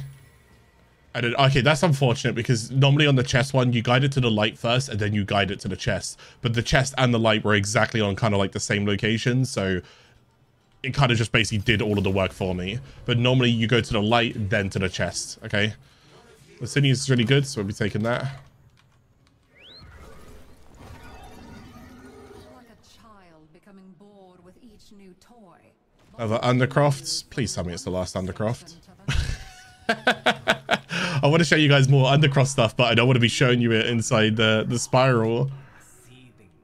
Okay, so what have we not seen so far? Defense, right? So there's 5 things inside the Undercroft so far. This could be defense. No? It is, yeah. If it's this tile set, there's a chance for it to be defense. You can also get survival here. I'm pretty certain you can get everything here that's not excavation. If you see this one, I don't think you can get excavation here. It's not an excavation tile set. You could do exterminate here. You could do defense here. You could do survival, so forth. Anyways, what is defense? What we do is defense. So you can see there's a bit of a defense target here, the golden cradle, if you will. All we want to go and do is basically protect it as well as we can by simply just killing enemies. That is literally it. That's all you need to go and do, all right?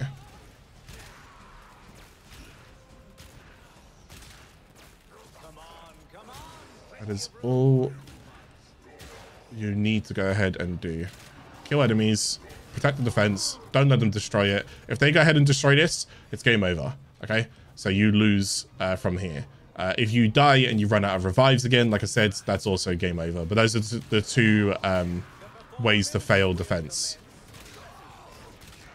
So obviously Warframes that can protect the defense right now, anything that has like good AoEs that you can put down with like duration around them. So like you'll hear like Frost Snow Globe or like Limbo or like Korra. You'll hear some of these Warframes. Vauban. They work really well when it comes to these kind of game modes because they're all kind of crowd control centered. So you can throw their abilities out. Their abilities last with duration and they're kind of AoE. So they'll cover something around here. And it'll stop enemies from like trying to do damage to the thing. So Frost, Korra, Vauban, Limbo, stuff like that. Just to name a couple, you know. Gara.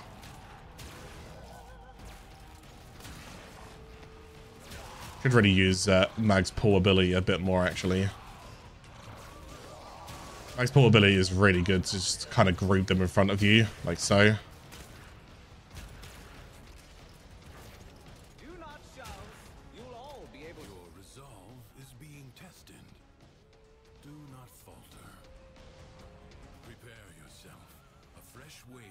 Yeah, I think that stutter that was happening earlier is gone, which is nice.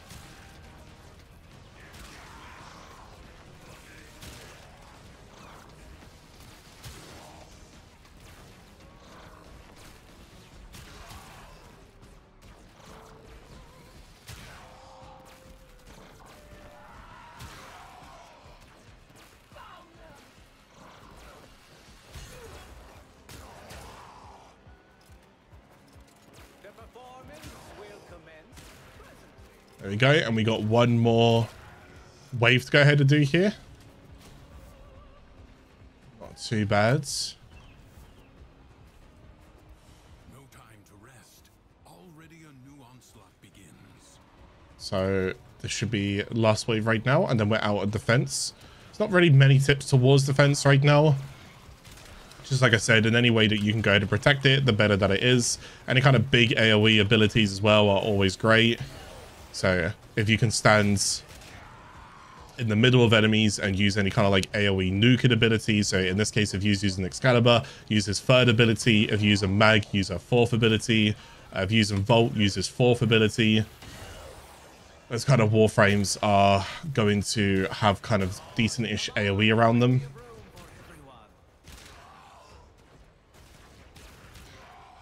Right, is it just this person now? Okay, so that should be done. Excellent. So that wasn't too bad. Not too painful, thankfully. And then we've done the Undercross on the Spiral. I don't know if I actually have to do all 5 moves of Spiral inside the quest. Because if not, then we've got at least 4 more times to go into the Undercroft. Oh, sorry, there we go.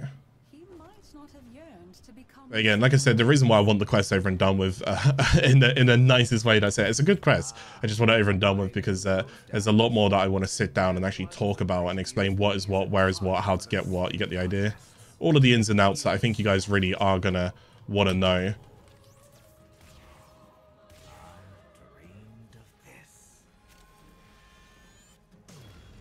How are you on that? How did he even get... Oh, wait, he fell out of this? That's hilarious. So I got 2 decrees there as well. Like, if I want to go and use them, I can. If I don't want to go and use them, you can always go and hold on to decrees. Is there any reason saving them? Sometimes, yes, because sometimes there are some decrees that you might not want if you're doing a particular set of testing. If you're like me and you like to go and test particular things, then yes. If you're not like me and you don't care for that, then that doesn't matter. And that doesn't matter. I don't know why I'm getting this weird texture thing hitting right now. Doesn't normally do that. Nothing ventured, nothing gained. Rebuild one of the lost shrines, and let's see what happens.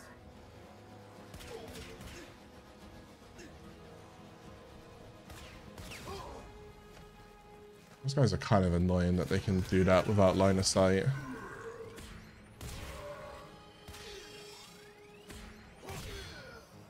Yeah, I was waiting for that. So we pick this up and we put it in. If you can get Bombastein's Malice to proc here on this one shot. I did, yeah, there you go. It's really strong, as you can see. Like, it'll just dot them and finish them off. If you want to learn more about like elements inside the game, and you're like, well, what is toxic and how does it work and so forth? I think it was was it episode 2 that covered it? Might have been my episode 2 that covered it. It's either episode 2 or episode 3. Forgive me. But it explains a lot more about like elements and also how to mod in Warframe. Like, what is modification? How can you make your build stronger? So forth and so forth.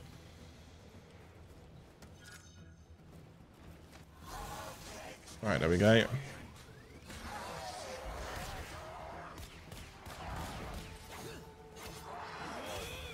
Get the stun in there, then do these, go back, and then just finish off like this. Try to use as many dots as I can on them there with electric and with slash. So that should just be that 2-volt torment again. Really good.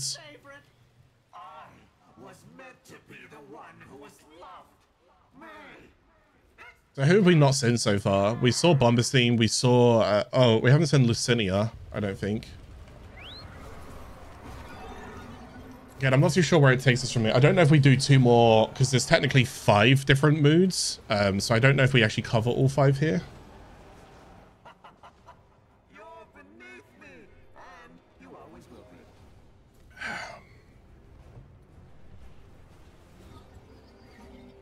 Right, yeah, then we're going to where Bombastein technically is. And here's the last... This should be the head, right? Oh no, this is the hands. Oh, okay, so we definitely got some more to do. All of that for a hand? So I think we at least got 1 more to do. I'm not too sure if that ties the Aura Worm to it. There are some plants and stuff that you can go and just kind of hit at the end if you want to. But again, I'll cover all of the resources. I'll cover literally everything to go ahead and do. once about this quest. We just got to go and get the quest done. It's a bit of a long quest, as you can see. It's not as long as one of the quests in this game. One of the quests in this game is extremely long. Oh my goodness, it goes on for a while. Right, so we put the hand on. So again, we still just need the head right now. Is there anything else he's missing? No, that's it. Okay, so it is officially the head. I didn't see the hand there. Nothing's worse than anger, right? So the story right now is obviously kind of showing you a bit more about this character that you're playing called the Drifter. And you can obviously see there's like elements of him as well within the children that are being presented on the screen. But again, it's stuff that I'll be covering a little bit later. Resentment is desolation. It salts the soil so that nothing ever grows. I keep forgetting how good the music is.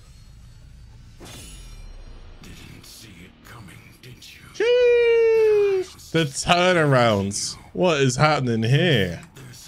And yes, he's using us. Again, make sure you're watching all of this stuff, okay? Make sure you're watching all of it. Don't you dare be skipping any of the cutscenes or any of the dialogue. Don't be doing what I'm doing.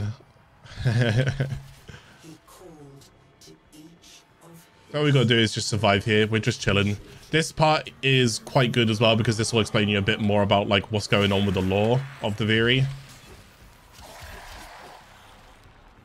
And like I said, Duviri is going to be a very big mind boggle, if you will. Oh, he fell off. He fell off.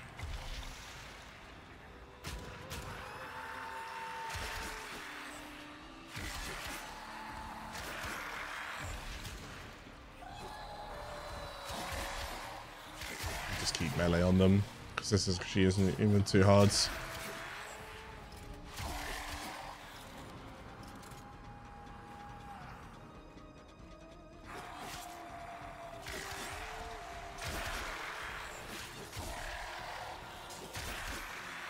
When each did hear his rasping call, they answered with a hollow longing.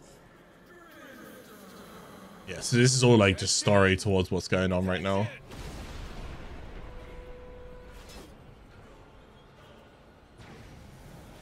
So, we come out through the portal. No, we don't. Just gonna be more story stuff. So they came to his bedside, one by one, and his firstborn knelt there. I'm curious. And the old man said, my child, why be your eyes so dry? And the firstborn said, so that I might be strong. It just says survive. It doesn't say anything about killing them. I'm just curious. Because they're not ranged. They're just pure melee. I'm curious if I can just sit here. Now I'm testing. See, this is the kind of stuff, like, if you do it, this is the kind of stuff that I do end up just doing. I always, like, trying to think outside the box for things. Curious if I do have to kill him, though.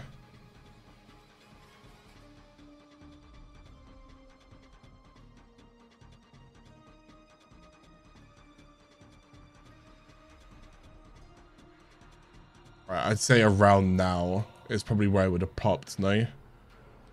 So I'm going to fall down here. Let's see if we can kill a couple of them. And see if that's enough.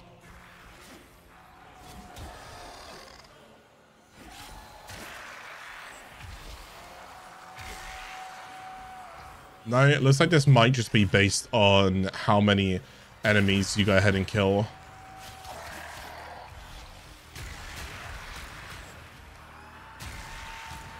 I'll be bothered waiting for them now. I'm just gonna shoot them instead.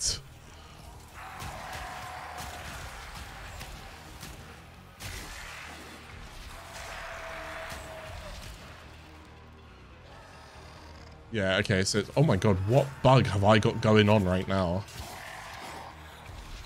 That does, yeah, I was gonna say, that doesn't normally happen.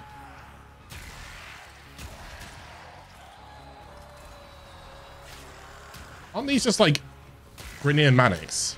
To his second-born, he said again, my child, why be your eyes so dry? And his second child said, I shed no tears, father, for I chose now to remember Yeah, this is all just lore stuff right now. life. And so unto him, the old man gave his family home. Okay, cool.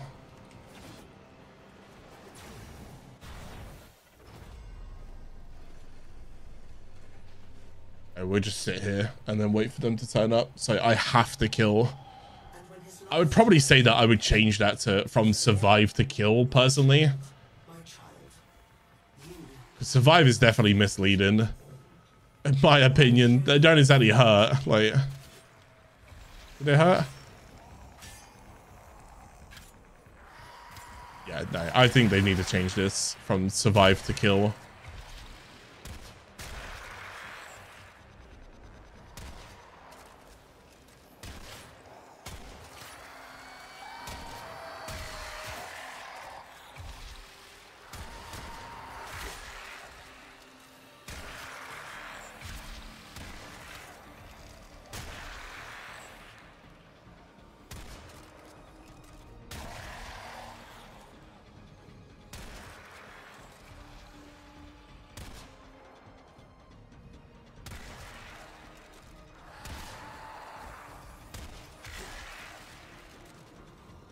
Where's this guy? Wow, this goes on for a while. last child said to him, I feel This goes on for a while, boys. I, who has killed you. Okay, here we go.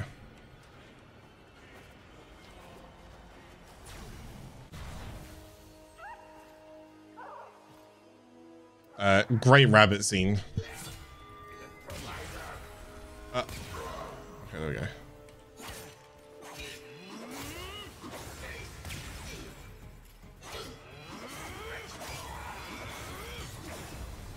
Okay.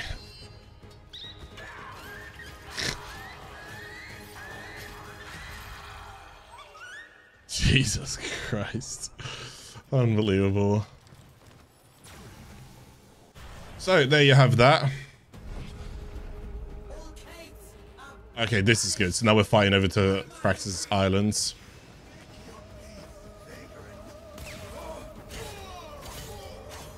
Do I have any decrees on me? No, I do not. Okay. I can't summon my horse here, which is a bit annoying because I could go a bit quicker with my horse. That would be very nice.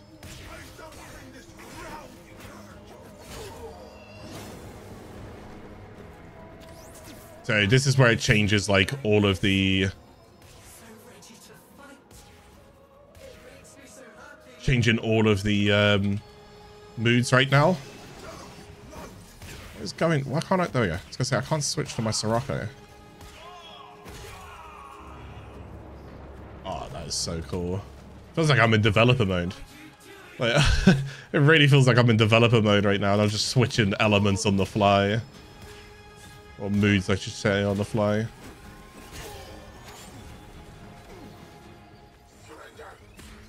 I really wish they wouldn't have lock onto enemies as R.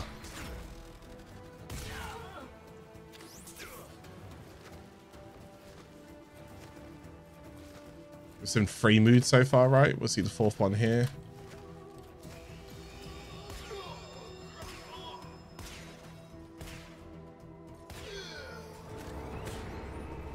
The 4th one.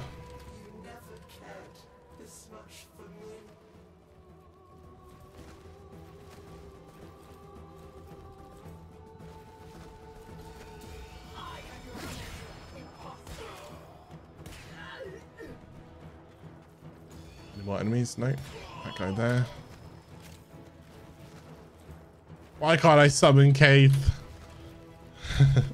Please let me summon Cave. It'd be so much faster. Get me over the bridge. Ah, Dax Gladius, here he is. In all his glory. Oh, get smashed in the face, you idiot.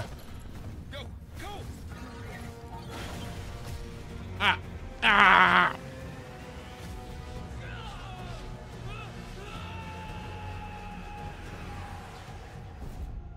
The end. And Warframe's over. Wake up, Tenno. You'll get familiar to this voice as well over time, don't worry.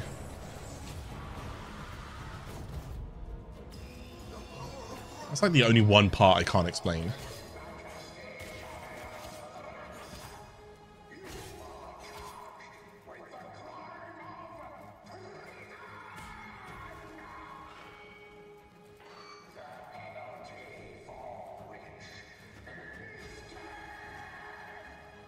Loden's not happy.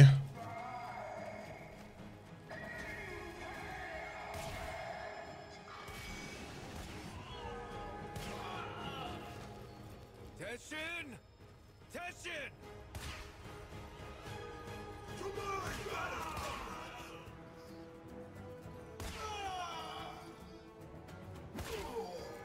You just gotta be a little bit patient with them, that's all. Be a little bit patient and you can go and take them down.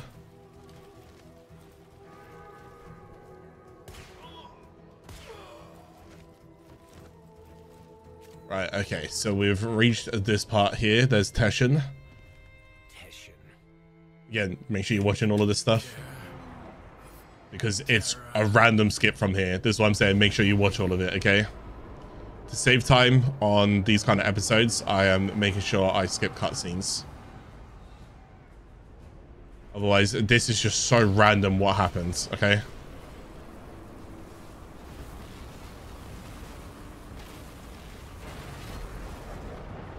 Right now, we are using an aura worm to take out other aura worms. Because why not? Because why not?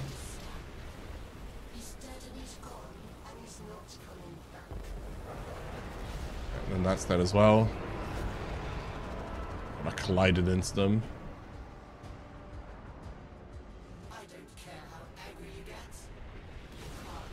Ah! Come here. There we go. That'll do. Normally, whenever you're shooting on the aura one, but again, I'll explain all this stuff when we actually go ahead and get a bit further into this. But I'd say I'd normally start shooting when I enter about 100 meters. So like here, like 150, give or take. You stupid. Let's get the tail there instead. Kill that.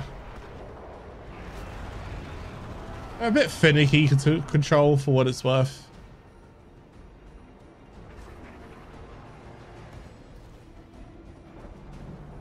Right, that's the Unum Tower, or that's like an Unum Tower, I believe.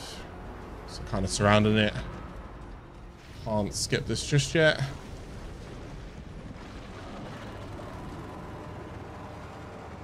Just like a snack.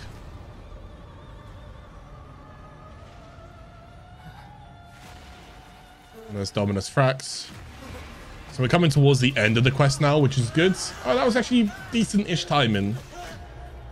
Shy of 2 hours. Decent-ish timing. I thought it was going to take me closer to the 3-hour mark, because I thought I'd be teaching a bit more during it, but I've decided to kind of just hold that, because I'm going to have to explain all of this stuff anyways. So...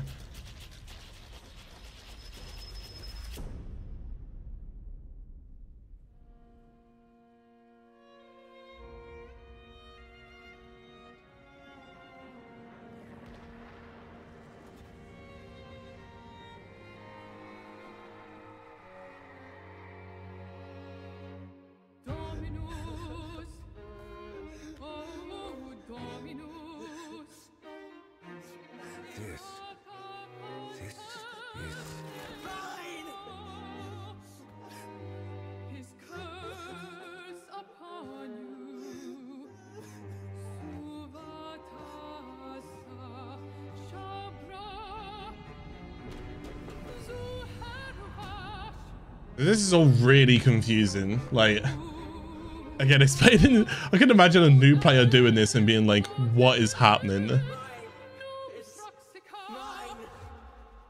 You can have it.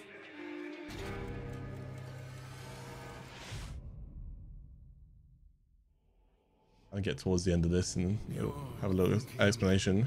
Is this real? There you go. There's the line that I told you to remember from the beginning. Fevered dream. It's an important line. So Teshin's here. You did it. You took control. This is where a lot of people got confused. I always had I was one. Thrax didn't make this place. You did. But There you go. And that's what it you is. said it. You gave it all back to him. Why? I guess it felt like a good trade. We believe the trades for Teshin's life because Teshin was killed and we gave Teshin his life back, but gave the power back to Thrax. Beyond the wall have helped you. You will need to repay that debt. But you've earned your freedom. A way through the paradox and out of the spiral. Be warned, you will not be as you are now, but as you were then. Do you see it? The other side.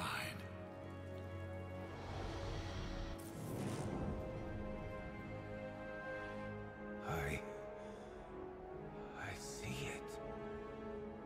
What will you do?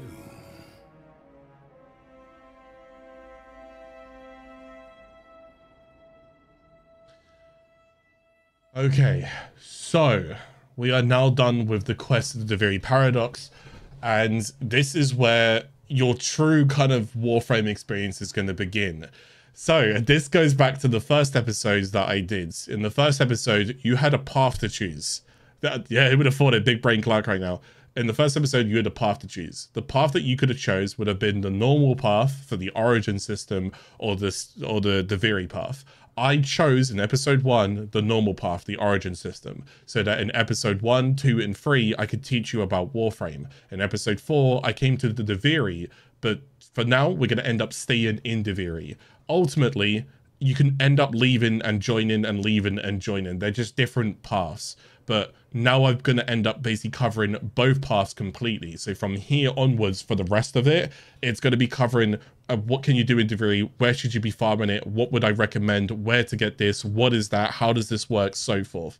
Okay, so now we're going to be covering all of the actual intricacies and the mechanics and everything that you need to know about Duviri. Otherwise, the Duviri Paradox quest is done. The Duviri Paradox is basically, imagine it like magic if you will, but it is Drifter's worlds.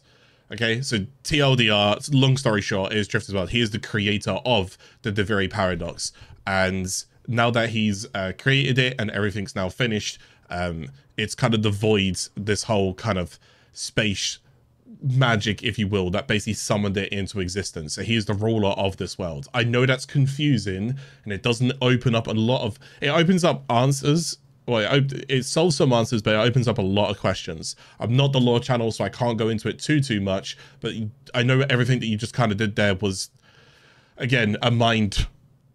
whatever, but you get the idea. That's basically what's happened there. All right, so you are the creator of this world of the Duviri Paradox, yet it exists, but it also doesn't exist. I know. Jesus. Go watch like a lore video on it if you want more kind of questions, or so if you want more answers solved, because again, I'm not going to overly go into it, but hopefully that gives you more of an idea as to what actually happens. Anyways, from now we're going to stay inside the Duviri Paradox. If you leave, you're going to my episode 1. Okay, this is my advice right here. If you leave this now, go to my... If you're a new player, make sure we get this correct. If you're a new player and you leave to the origin system, this is Warframe. Go to my episode 1. Let me introduce you to the game.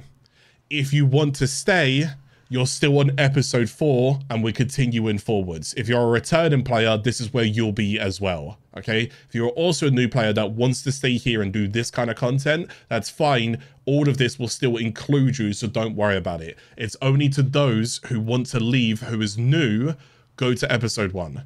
All right, because I've already covered all of it. Now we stay. We're doing everything and anything Duviri Path or Duviri Paradox related now. Maybe things don't work out the way you thought. Your life, your dreams, your self.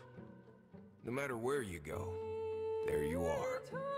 This loop you're in, maybe it's not so bad after all. It's not a trap or a habit or a sentence. It's just your life waiting for you to live it. Okay, cool. Hopefully, there we go. The Durivi Paradox complete, okay? So let's go ahead and jump into it. The Durivi Paradox. What is the Durivi Paradox? Where do we go? What do we do here? What's the point of it? Like, what is this? Where is that? Where can I find this? A lot of things to go ahead and do right now. So, you have now finished the Durivi Paradox quest, okay? I don't know if it takes you exactly to where I am sitting here right now, but if it does, it would be with the Warframe that you selected. As for the weapons that you start off with, though, I'm pretty certain you won't get the ones that you just borrowed. These are currently the weapons that I ended up selecting, which is, again, my episode 1. So let's go and walk you around where we are right now. So where actually are we? Right now, we're in something called the Dormer Zone. This is something that was tied towards the Angels of Zariman update, which was way, way later. If you're a returning player and you didn't hear of the Angels of Zariman update, the Zariman 10. Within Warframe, returning players, people who've been playing for a while. I'm talking to 2 different people here. This is going to sound like I'm bipolar, but bear with me, all right? Because this will all make sense. If you're a returning player, Angels of Zariman, Zariman 10. Yes, it's in the game. Zariman 10 is a very, very popular thing that literally every single Warframe player wants to kind of at least have some kind of foundation grasp of what is it. Zariman 10 is where we originated from. So it's very, very, very, very important, okay? We are in the Dormer Zone of the Zariman 10, next to the Crystallith and so forth. This is roughly where we are. If you're a new player right now, this is the Dormer Zone. Don't worry about the Angels of Zariman. Don't worry about the Zariman 10. Zariman 10 is something that you'll learn up more about as well. Again, it's where we originated from. So this is just like the Dormer Zone. This is going to be like your kind of base hub, if you will. Inside this area, you'll be able to go and like decorate it and all of these other things. I think you can just... Oh, as a new player, I don't have access to actually go out here. So this is kind of interesting. Oh, I didn't actually ever realize this. As a new player, you could not go out these doors. So normally this door is actually a lock and you could lock it and unlock it. I can't unlock it, which means I can't go out there and explore the Zariman 10. If you are a returning player and you've done Angels of Zariman, you should be able to go and unlock this because you would recognize this. If you've not done Angels of Zariman, you may have to go do that content and that quest line to go ahead and unlock this and unlock the rest of the Dormer Zone for you to go and see it. All right. Same goes with this, with the Vistograph. Can't get in that door. Okay, so all you're going to see right now is this area here. This is all we're limited to. So from here, what we've got this little section here, which is Drifter Intrinsics. Over here, we got Akrathis, which is one of the traders. Over here, we got the Lost Islands of Duviri Fragments. And then over here, we got the Mirror. Your Mirror is basically your arsenal, and you can select it on 2 different ways. You can either select it with your straight up arsenal, which is going to be your Warframes, your loadouts. If you are a new player, this is where you're going to be equipping what you want to go ahead and use on your kind of Warframe, if that makes sense. You'll do this throughout the missions. You'll learn how to rank things up. You'll learn how to progress. You'll learn how to do modification. Please go see my previous episodes because this covers it way more in depth. All right. And you'll learn more about your arsenal. What is your arsenal? How to get companions? What are arc wings? All of this good stuff. It's all included inside the previous episodes, all right? So you've got plenty of time to go ahead and catch up and learn more about that. If you're a returning player at this point, and if you're a new player, what you want to go and know is this thing here as well. Is going to be the Drifter Intrinsics. Now, you can access this inside Teshin's Cave, but you can also access it here inside your Dormer Zone. Those are the 2 places that you can access the Drifter Intrinsics. So, let's go ahead and give you a little bit of a rundown about the Drifter Intrinsics and what I would advise for you, okay? What I would advise for you. So, first of all, how do you get Drifter Intrinsics, or how do you get Intrinsics? They're going to be done by completing particular objectives within the Durivi Paradox. This could be through 3 different formats. This could be either through the circuit, this could be through the Duviri experience, or through the lone experience. And they're within objectives within all of these. I know that's a lot to take in. You will see a little bit more about this a bit later. Imagine it as XP. As you're doing events, as you're doing stages, you are unlocking more and more and more intrinsics, okay?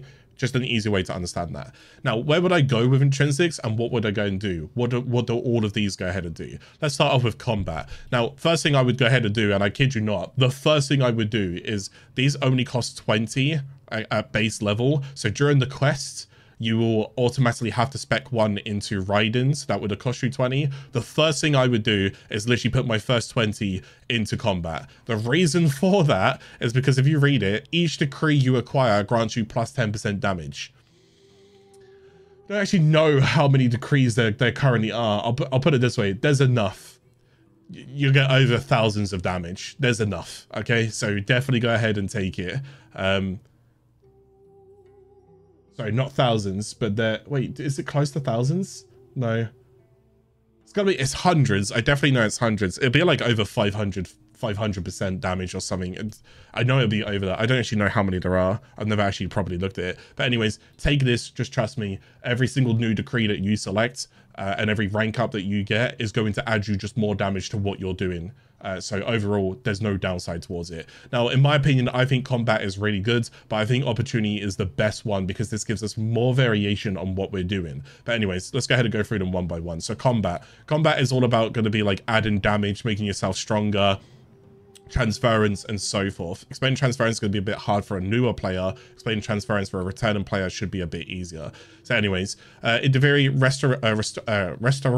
restorative boosts movement speed. Your third ability, whenever you go ahead and pop it in you also go and get a bit of movement speed from it. It's good utility, not overly needed, but it's all right.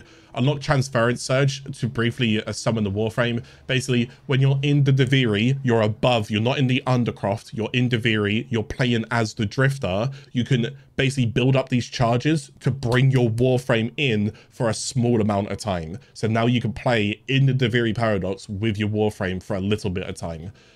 Not overly needed as much. It's cool, but I don't really utilize it that much personally. Probably good on some of like the mini bosses. And we might see it a bit more with the Clervo update, but as of right now, it is what it is. In Drifter, in Duviri, Drifter power strike is cooldown is reduced by 30. The power strike on Drifter is the melee weapons whenever you do the special heavy attacks with them. It's cool, it's 30% reduction. You could take it. Drifter ability cooldown reduction is by 20%. This is actually probably a little bit better. I like this mostly because I can get myself healing and stuff like that back. Smoke bombs, so forth. It's not too bad. The Guiding Hand ability will expose weak points on the enemies, and hitting a weak point will deal 300% damage. So 3 times damage on there. Significant. I would definitely go ahead and take this bad boy. This one's really good. It now turns your second ability from utility into an offense that basically exposes their weak points, and now you can go ahead and critical hit their weak points basically. In Duviri, well, it's not, sorry, it's more like a weakness hit than a critical, but you understand what I'm saying. In Duviri, weapon critical hit, sorry, I'm seeing this pop up a lot. You can't see it, but I can. In Duviri, weapon critical hit chance increases by 20% additively as well. So as long as you're actually can't tell if that is that just flat? Oh, I think it's actually just straight up flat. So your weapon critical hit chance is just an extra 20% is thrown on top of it, which is also just really nice. That's actually pretty good. Just take that, especially additive. So anything that has low critical, it bumps their low critical into higher critical. Is there any of these channels right now where people are not spamming stuff? Sorry, you guys can't see it, but all of these channels at the bottom are just spamming things and I can't stop them from spamming. Public chat, right? Am I right? Actually, I have to go and hide this part so you can see the last parts. Anyways, over here, Drifter deals 25%. This is just an overall boost, not just towards your Duviri, but also towards your overall origin system. So this is just going to be a really big boost. And then finally, overpowering abilities. He gets it whenever using the ability, he gets 150% extra damage after using the ability for 3 seconds. So combat is good, and combat is essentially going to continue boosting you. But for now, honestly, this rank 1 is more important than anything else in my eyes. And from rank 1, I'd probably go into like maybe rank 6 and rank 7. They're pretty good, and then finish it off with just rank 10. Those are like the ones that I would lean towards, but it's entirely up to you. Okay, up next we got Raiden. Now Raiden, in my opinion, is actually really good if we can get to 5. Raiden 5 is very good. So we summon Kaif, so you need to go ahead and get this. So Kaif is your horse. You can rename your horse a bit later, but this is Kaif. Increased resistance to being dismounted is just nice, so it's just a bit of a passive. When riding Cave, you can go and use the stomp command. I don't really use it. It's up to you guys if you do go and use it. Fast travel across the map is actually kind of nice to go and get yourself around a bit quicker. This will save time down the line. Smooth path, this one here, honestly, I'm not gonna lie to you, if you're a bit newer to the game as well, this is probably the one that I would actually grab first. If you're looking for materials and so forth across the map, I would definitely go ahead and get this. I underrated this one because I understood where the materials were because I already played a lot, but when I actually ended up getting this way later, I was like, huh, if I was a new player, I would technically grab this. So here I am on a second account as a new player, I'm gonna go ahead and grab it. Steadfast as well, you can basically go and dismount and get overguard, so a bit of survivability. Reduces cooldown between dashes. Rank 7 is very good as well. Oh my goodness, it'll help speed you up and get across the map. Rank 8, you can go and name your cave, you don't have to. Rank 9, oh, you can use cave in now open world, so if you play like Plains of Eidolon, or if you play like Orb Valis, Fortuna, or if you played like Heart of Deimos, if you play in those kind of areas, you can actually go and use cave across those areas as well. So cave goes open worlds. And then finally, you can go and teleport to other drifters. So if you are playing public or if you are playing with friends, you can teleport straight to that friend.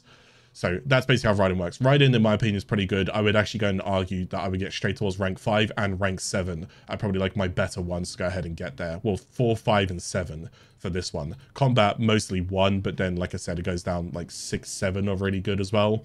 Opportunity, I would say all of them. Like, honestly, just keep going. Opportunity is the roguelite system. Whenever you go ahead and enter the Duviri Paradox, you are not guaranteed what you want. Say it one more time. Whenever you go and enter the Duviri Paradox, you're not guaranteed what you want. It is a roguelite system.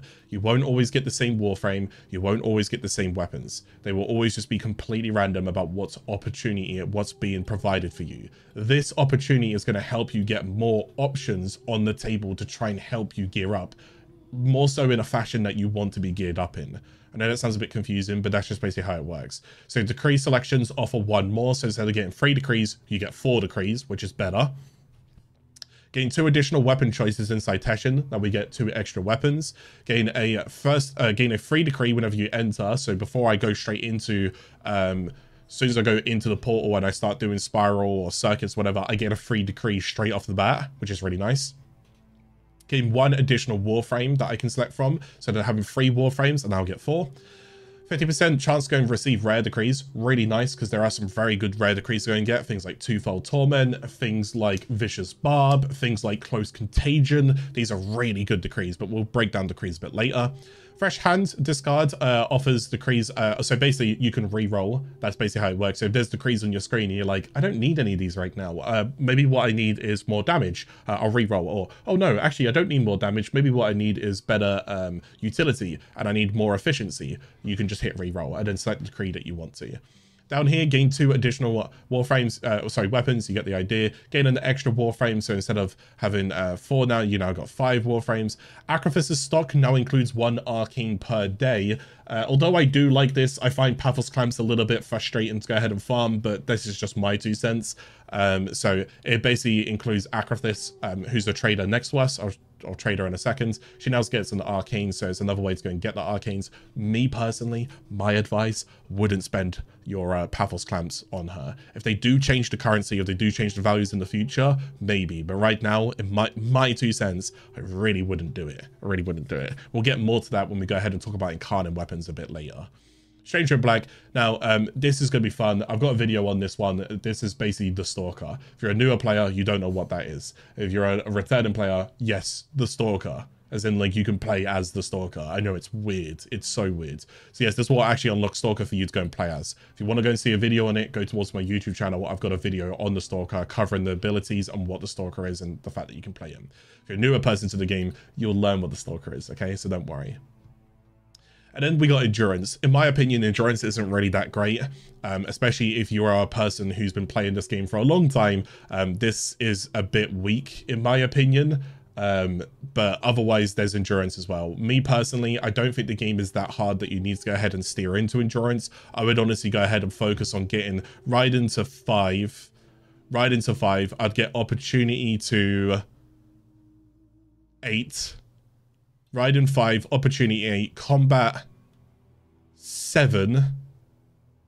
And then if you want to go and bring up some endurance, maybe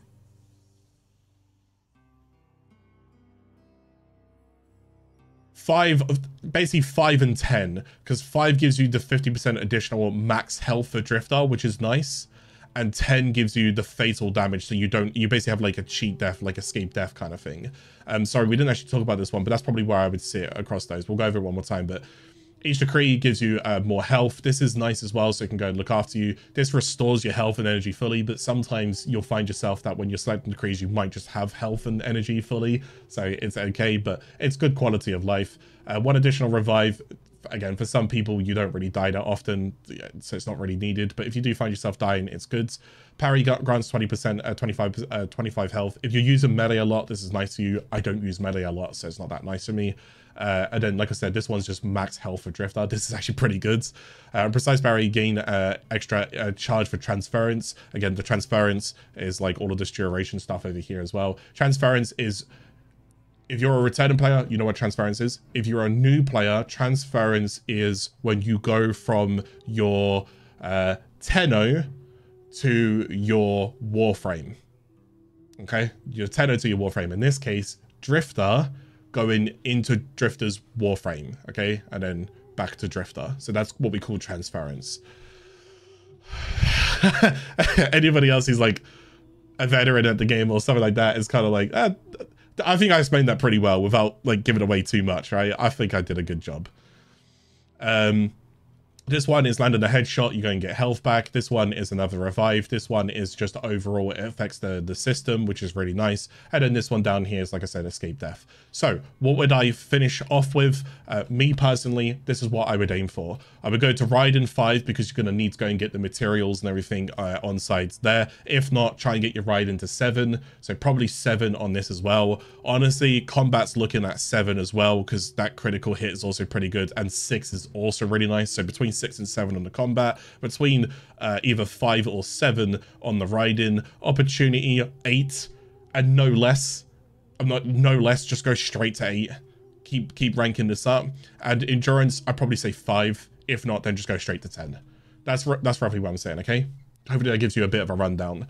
So for now, I like extra decree options because I'm going to be doing this a lot, but I also want to go and rank this up, but I'm going to go and take the decree options, and I'm also going to go and take this as well. This way, I've now got 1 in everything, so I get extra health whenever selecting decrees, I get extra damage whenever selecting decrees, I can summon my cave, and I get 4 decree options instead of 3. See, now I just have 1 in all of them. From there onwards, though, I told you the numbers that I'm going to go for, and that's what I'm going to go for. I'm going to prioritize Raiden. Well, actually, for a player like me, maybe I don't need to prioritize Raiden as much, but I would honestly prioritize Raiden. Unless you are very good with, like, your memory, and you know, and you pay attention to where things are, you get the idea. Anyways, enough rambling. That's Drifter Intrinsics, all right? That's your breakdown. Over here, Akrathus, sorry, I started. Akrathus is one of your traders. And I have a pretty good idea what you're up to. Oh, I wouldn't tell anyone. Not with your reputation. Okay. I'll wait for them to continue. But also at this point in the video as well, if you guys are live or if you guys are watching through the video, we're 2 hours into it. I hope you guys are enjoying it. Please go and leave a like on the video. It would help me out a lot, and they do go ahead and add up. And I'll be very, very thankful if you guys could go and support today's stream and today's video. We are currently on episode 4 as well of the new player experience. So if you missed anything previously, all of my episodes have been timestamped. So if you want specific topics for me to talk about, you can go through all of the episodes, and they're all at the bottom, just underneath down here somewhere. They'll all be timestamped, and that way you can skip ahead, or you can pause, or you can listen to what I'm saying. And if you feel like you need me to cover a topic more, I can do that. But otherwise, I'm just covering all of the basics in Warframe. Okay. So Akrathus is literally one of your traders that you can go ahead and get right now. I'll be honest, as a newer player, the mods you can ignore, because these are Riven mods. Riven mods are a way to enhance particular things way later. They're very specific mods, basically. So they only affect specific things. So like if I get a Riven mod, a pistol Riven mod, it's going to affect one particular pistol. So don't worry about these too much if you're a new player. Arcanes, like how I said, I would actually go ahead and argue that the Paphos Clamps is a currency that I would save for all of the Incarnate weapons, so I probably wouldn't spend them on the Arcanes. I would actually hold them. And then finally, you've got the Miscellaneous. This hour is pretty cool to go ahead and get, in my opinion. I would go ahead and get this, and I'll show you how it's going to do so. And then from there onwards, if I had to... This is probably, out of everything I see here, this is probably the more important thing out of everything I see on screen. That would be the only thing that I'd lean towards. But again, that's Paphos Clamps. But I even as a new player, I wouldn't spend Paphos Clamps on that, personally. Not me. Not me. You can, but not me. All right? I would honestly say anytime you get Paphos Clamps, I'd hold on to it. Because it's all of the Incarnate weapons are just too good to not get. So inside this rotation, as you can see, they've got hours of when they rotate. As of right now, there's nothing in here overly that I would go ahead and grab. So I will save all of my resources and I'll start stacking up my resources until this is something that I can benefit from a bit later. But anyways, Acrifis is the trader that you can go and trade all your resources to, okay? Then we got the mirror over here. We did go and talk about that. Like his drifter, you can change how your drifter looks as well. So if you want to go and change all of that, then that's fine. And then we got this thing over here, which is called the Lost Islands of Duviri. These are fragments that you can find within Duviri. And I'm going to go ahead and put this up on this. I don't know if do I still have this? I do. There's a Steam community thing which will actually go ahead and walk you through where every single fragment is and where they are on the map and what's going to get from them. Now, in my opinion, the fragments are actually really good to go ahead and get.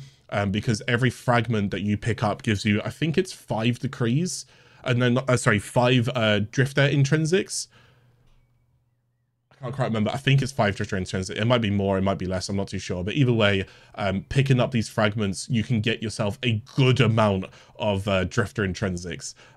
So when I say like a good amount, it's a good amount to go ahead and rank up an entire tree. If I haven't tied this document, I just spat everywhere, sorry.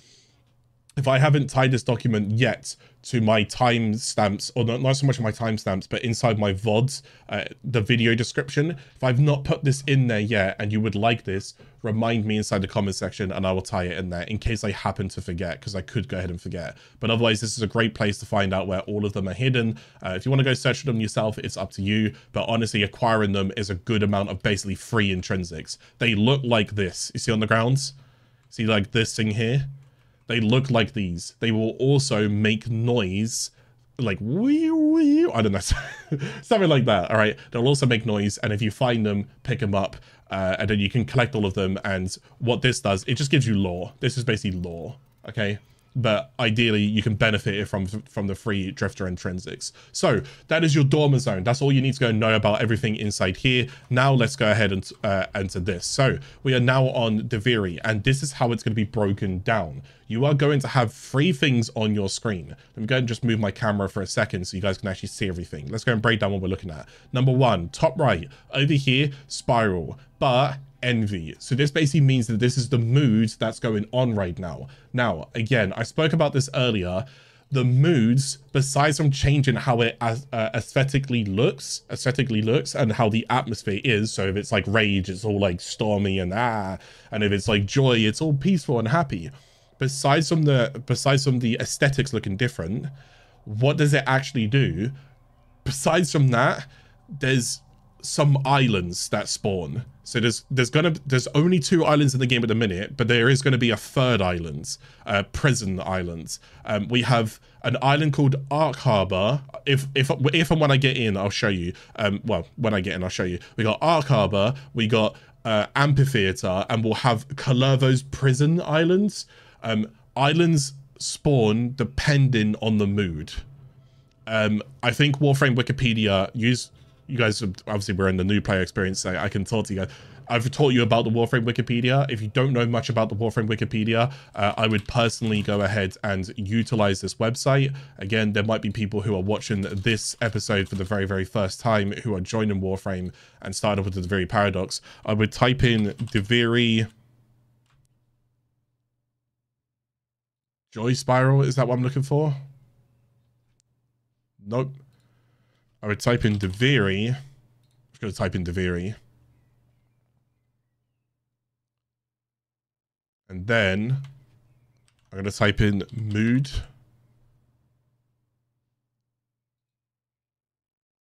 I'm going to click on mood spirals. And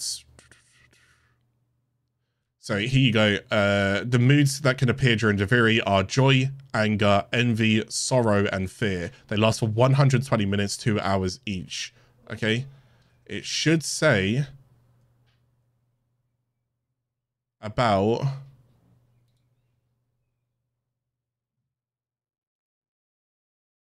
islands. I'm going to type in Ark Harbor.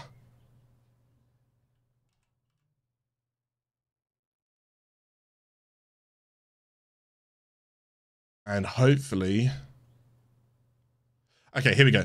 Ark Harbor, which is one of the islands, it only spawns during joy, envy, and sorrow spirals. There you go, okay? Amphitheater spawns during joy, which is the same, envy, which is the same, but instead of sorrow, it spawns in anger and fear. So there's more of a chance to get Amphitheater than there is Ark Harbor, right? That's how it kind of works. There'll be a third island coming out soon called Kalervo. So what are we currently in? We're in Envy right now. I don't know why I've got that. We're in Envy right now. I'm going to have to reset those. We're in Envy right now. And Envy is going to cover, what's it called? Amphitheater and Ark Harbor. So I'm going to be able to see both of them in here as well. All right. Give me 2 seconds. Hi, guys. Sorry, just 2 seconds to do something.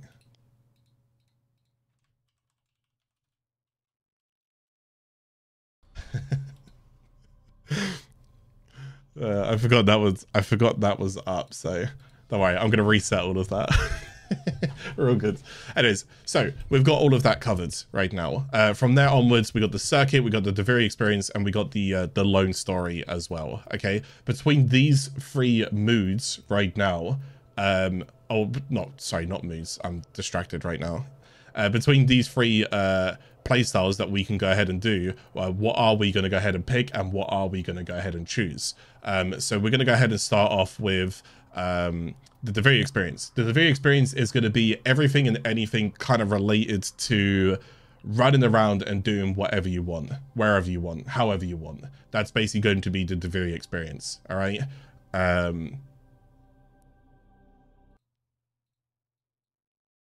Right, 2 seconds. I'm just going to look for something real quick, see if it can explain it a little bit quicker than what I am.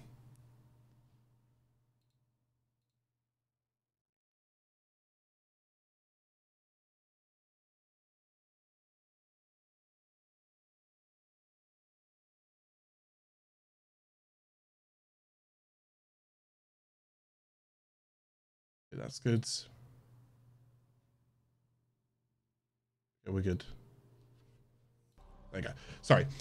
I was actually looking for something. It's all fine. Sorry, forgive me on that one. Right, okay, so we got the Duviri experience. The Duviri experience is going to be a way to explore the world if you want to. So you're going to end up doing something called Spiral, but you're going to end up, if you just want to explore the Duviri Paradox, if you just want to go ahead and explore the Duviri Paradox and take your time with things, I would recommend the Duviri experience. That is the Duviri experience.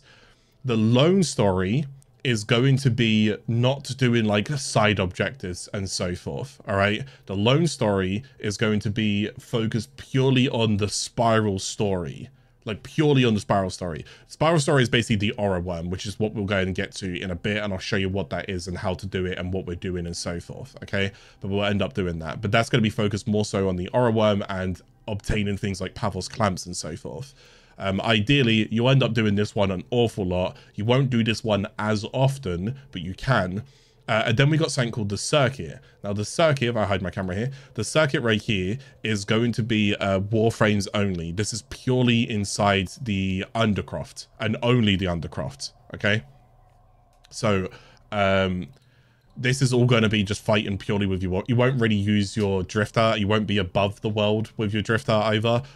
This is going to be for particular things. So let's go ahead and click on circuit just for now, because I'm going to go and show you something real quick. So when we go ahead and click on circuit, we'll be presented with different paths. Now, if you are a returning player, ask me later, if you're a returning player, you might know something called steel path. If you don't know something called steel path, that's fine, but there is a steel path reward route that you can take as well, which actually opens up something called incarnants, right? As of right now, if you're a new player or a returning player and you've not done steel path before, then what you're going to do is you're going to click on circuit, and you can choose one of 3 different warframes that cycle each and every kind of week, right? So in this case, I can either pick Hydroids, I could pick Mirage, or I could pick Limbo if I wanted to go and obtain any of these. I'm fairly certain these 2 are quest heavy. I'm pretty certain I get these guys in quest, do I not? Can't quite remember. I can't quite remember. Anyways, let's go for... You get Mirage, or... I know you get their blueprints from quest. Where do I get Mirage's neuro-optics and...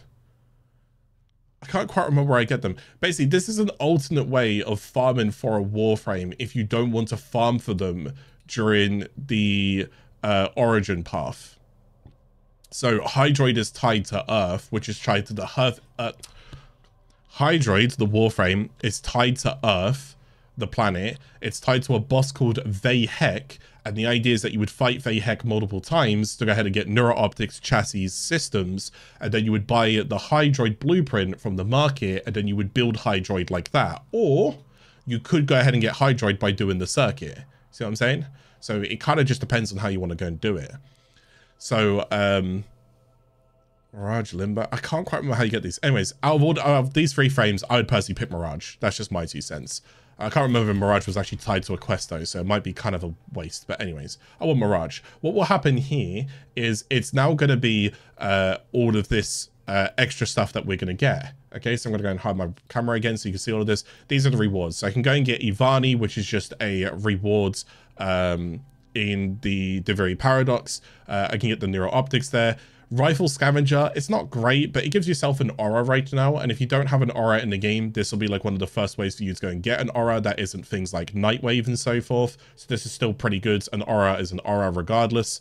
From there onwards, Seek and Force, it's not great. It's just punch through and shotguns. It's not exactly bad either. In early game, that might be going to be a bit helpful. It just gives me, imagine like a little bit of narrow-lined AoE. Imagine it like that, but basically punch through. Penetration, if you will. Then I can go and get a chassis. From there onwards, I can get something called Pressured Magazine on reload. Fire rate for 9 seconds. Not that great either, but again, it can go ahead and be niche usages. Total Eclipse, really good augment for her to go and get for what it's worth.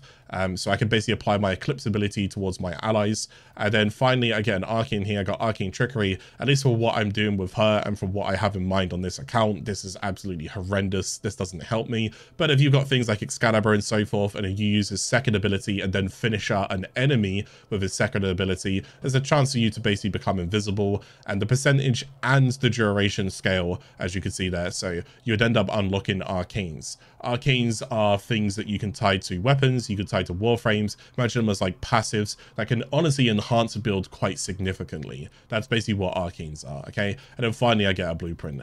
So what will happen here is that I need to go ahead and begin the circuit, and I would earn rewards or earn progress by doing missions inside the circuit, all right? We will be doing this, maybe I should actually do this first now that I've kind of done this, because then I can do Duviri experience in a second. I should have started with the Duviri experience. Sorry, I kind of did something earlier which threw me off. So yeah, we'll go ahead and do circuit to start off with. So let's go and click begin the circuit. Normally you go and do circuit with like other players and so forth. For now, I'm going to go and just do circuit on my own so I can go and show you what it looks like from a solo perspective. But if you can, I'd recommend always trying to do them in public groups. And again, if you ever want to go and change yourself into a public, oh, you can't do it here. If you ever want to change yourself into a public group, just make sure you are set up for public. There'll be like a little icon next to your name up here. And then just kind of hover over it and it'll say public or invite friends, solo. Just make sure it's on public, which means when I click on this, you'll be playing with other players who are also public. My advice to you though, if this is the first thing you're going to do, don't put it public right now. Okay, take your time because it's going to be different. You're going to need some time. If you play public, people are going to go a lot quicker. So when you come in towards this, and this is what you'll get used to, it's 3 random warframes, right? And on this account, I own Excalibur. So when I pick Excalibur up, it just shows me Excalibur here. Here's the thing. I do not own Oberon. See the symbol next to Oberon? And I do not own Rhino. Here's the symbol next to Rhino. That symbol basically means that you do not own that. You are doing what we call like a lend or a borrow. So if you see that symbol, it's because you don't own it. All right. So what you can go and do is, let's say I wanted to go and check Oberon. I could either take him or I could click configure and see what he's got going for him. Still fiber, redirection, vitality. Okay, it's all pretty good. And then I can mess around with this warframe. So if I've never played with this warframe before, it's a free way for me to go ahead and try out. Will I like Oberon? I've got no idea. Let's try him, right? Same goes with Rhino. I can mess around and try him as well. Now with Excalibur, I do actually have mods on him, but it's nothing great right now. So even these borrowed mods, all of this stuff is borrowed. It's given over towards me, which is really, really nice. So I'm just going to equip all of the default mods for now, which is way stronger than my other builds that I'm slowly trying to bring up. Now that I've got my warframe, I can move over here. And then I need a weapon, so there's the MK1 Paris. Again, you could cycle through the configs. That's my current config that I was using throughout the star chart. But this one, Serration, I got the damage, I got the multi-shot, another multi-shot, I got criticals, I got no elements in here, which makes me a bit sad. I've just got straight puncture, I've got fire rate, and I got status chance. Pretty good. This is going to be a pretty strong bow right now. Redeemer and Lex. Okay, well, I mean, it is what it is. Redeemer is a gunblades melee, if you will, and then I got the Lex as well. I just want to make sure the Lex is on the right build as well. So there you go. And then I've also got the Lex. Maybe the Braddon is actually a bit better than the bow here. I think I should actually go and take the Braddon. Yeah, I'm going to take the Braddon over the bow here. Now, as we're inside the Teshin's area, this is the first time that we're kind of seeing it, so I'll give you a little bit of a walk down as to what's happening. On the left-hand side over here, you have Kaith. If you want to go ahead and change how Kaith looks or what Kaith has got and so forth, there's a whole bunch of like cosmetics and things that you can go and buy with Platinum. And again, Platinum, if you're a newer player towards Warframe, Platinum is a self-sustaining economy within Warframe. You can either spend real life money on it, or you can trade other players for items that you have and they'll buy it off you with Platinum as well. Okay. Something that you can go and do, just a little bit saucy, but you can jump over into Cave's Den. You can hop over here, and then you can go around to the back, and you can see this DE symbol. And if you're after credits, you can just go and see credits, okay? But if you are interested in that, there's like a little secret there. Otherwise, over here, this section is not implemented in just yet, but if you are after some Duviri materials, they're going to add this in. So you'll be able to harvest some Duviri materials a bit later. This comes out in the Clover update, so if you don't see it now, don't worry, but there will be some seeds and stuff here that you can go ahead and kind of harvest them. So there'll be like 2 per pot, I think. But again, it's not out yet, so we'll have to go and see until it comes out. The mirrors over here is how you go and customize yourself. Again, just remember that's how it's done. So the mirrors there. Over here, these are all of the Drifter melees that you can look towards. And as you can see, if they either locked straight behind Platinum, or you can go ahead and get them. But I can't quite remember.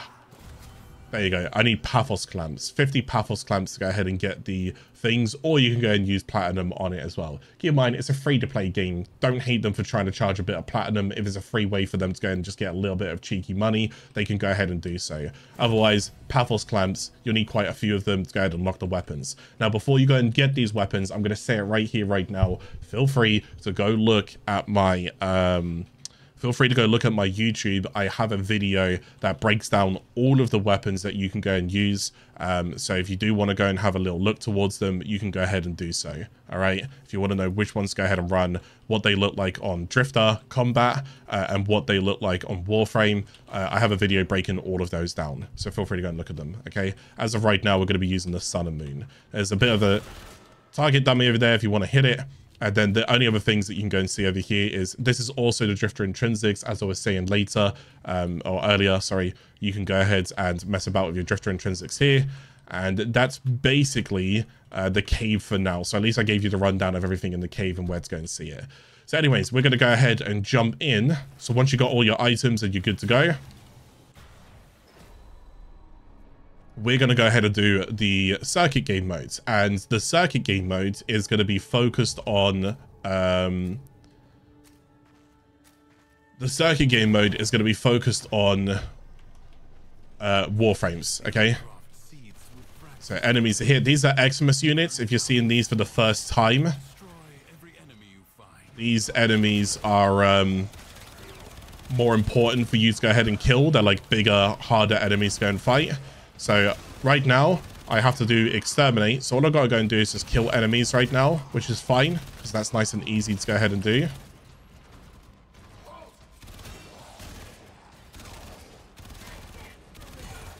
So we're just going to go and kill the enemies. What you can go and do whenever you're inside the circuit game mode, if you go ahead and run around, so here's the materials that I was saying earlier. So you can go ahead and get something there called rune marrow. Rune marrow is really good. So you want to try and look for those inside the Undercraft. But what you're also looking for is you can get something, you can get these decree fragments. There's one.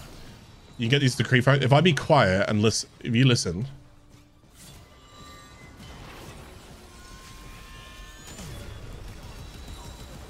You hear that like really sharp ringing noise? I like how they flicked me into it. Thank you. They got like a really sharp kind of like shing kind of like noise, if you will. If I stand over here. Hear that? That's a fragment. If you get 3 of those fragments, you basically get a free decree. And you can get this during circuits. You get this once every stage or like mission that you go through. So on this exterminate, there'll be 3 of these. I can get 1 decree. So I'm just looking for where the last one is. They're usually in set positions, so you'll kind of start to realize where they are. But there's a lot of different set positions. And then I get myself a free decree right now. So if I can, I want to take that. On a new player, it's going to be a bit harder for me to go and set decree because there's a lot of enemies that are going to keep charging at me. I don't want any of those. I'll take tactical positioning for a bit of survivability. Those are not great right now. So anyways, we got those, so you'll be doing that. But the circuit game mode, guys, thankfully, I don't have to explain too much whilst I'm doing it, which is really, really good.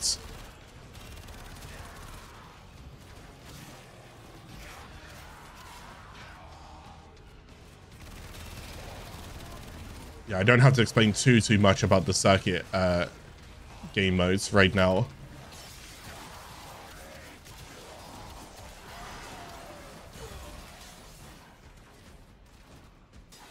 So I'm just going to use my Excalibur to kill as many of these as I can.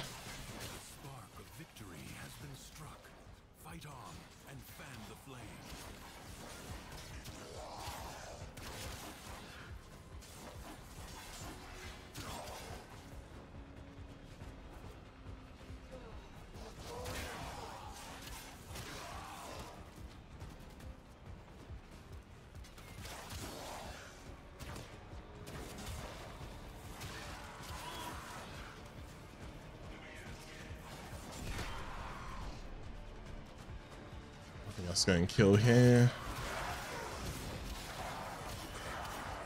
So when I'm done with this, I can either continue to fight and it will change the game modes, or I can leave and guarantee the progress that I have with me. If you do fail during the circuit game modes, you won't be able to actually redeem or guarantee your rewards, which is a bit unfortunate.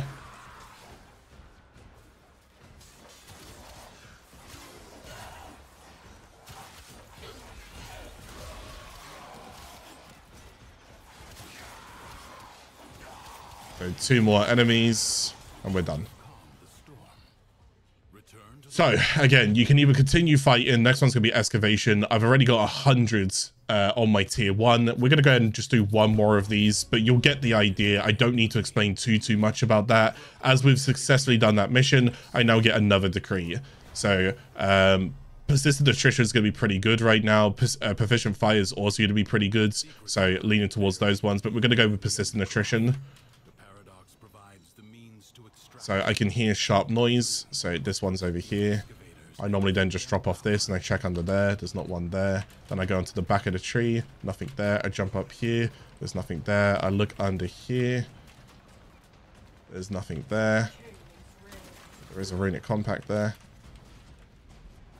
So now I want to go onto the back of this area.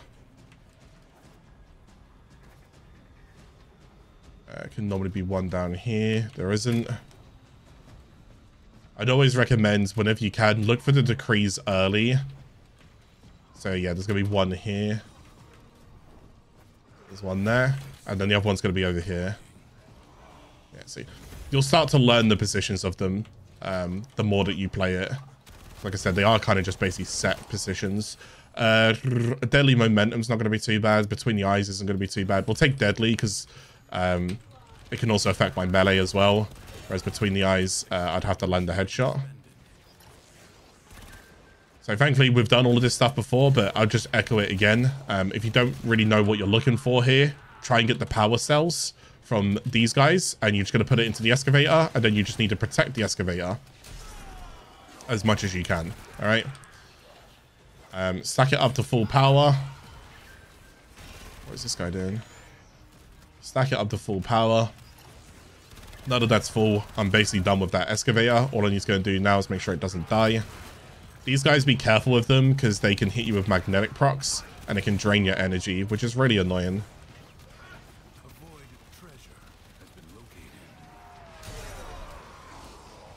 I think anytime I can use Excalibur's third ability here, actually probably not going to be that bad. Normally, I'm not the biggest fan of it, but in this scenario, really not that bad. Oh, I just got hit with magnetic proc. That's just not what you want. So getting hit with these magnetic procs is making me lose my energy, and at the beginning of the game, this is so tough to lose this energy right now. I can leave that because it's 2 seconds until it's done. Oh, whoops. As I'm leaving it, I should always take a core with me so that it saves me another trip.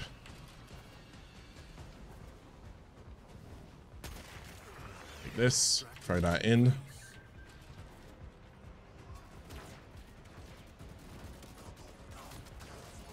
Marking void treasure extraction site.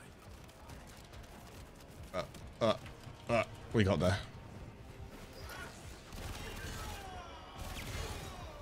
These guys got enough power that hopefully there's a... Yeah, there we go. So say I got enough power that I shouldn't have to go and run all the way back. The enemies will start trickling over here now. So I should just be able to kill him here instead.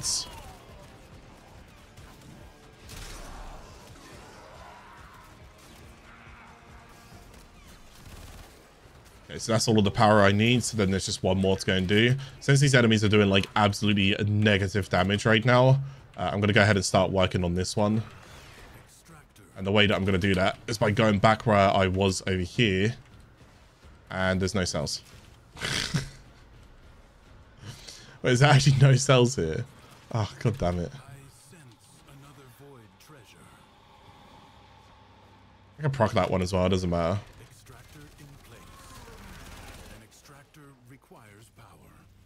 I'm just going to protect that real quick. Just because they broke the shields on it.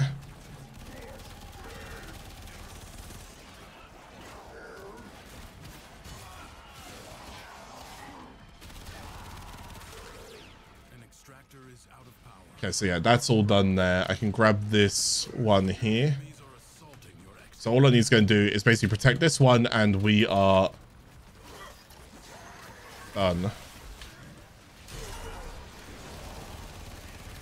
Need to get rid of this guy here. And then get rid of this guy because he's annoying. And yeah, that's protected, so we're good. Fuck that. So the other excavator right now is drawing some enemies towards it. It's going to break and blow up. That one down there, that's D. We don't care if it breaks and blows up because it doesn't mean anything to us. The good thing about it breaking and blowing up is that it's going to give us the extra rewards that It could only give if it... Oh my god, that was terrible timing for that, actually. Oh yeah, and I have this. This is actually a pretty tough setup. I'm not gonna lie to you.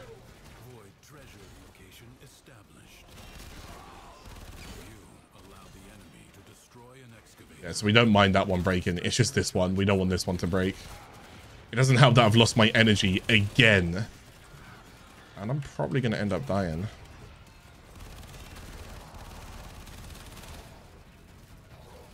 The excavator's got way more health than what I do, so you're seeing that I'm just basically falling back right now, and I don't mind if they hit the excavator here. I don't want the I don't want the excavator to get too low though. So what I'm gonna do is I'm gonna go back over like this.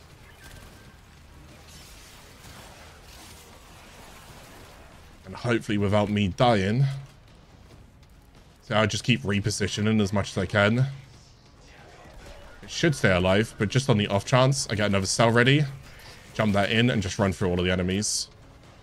So then that way I don't die, it doesn't die, and we're all good. So that will guarantee me now tier 1 inside the circuit progress, which is awesome. So this is how I would keep going. Keep fighting if you're surviving and you're doing a good job. If you want to go and leave and actually get your rewards, leave.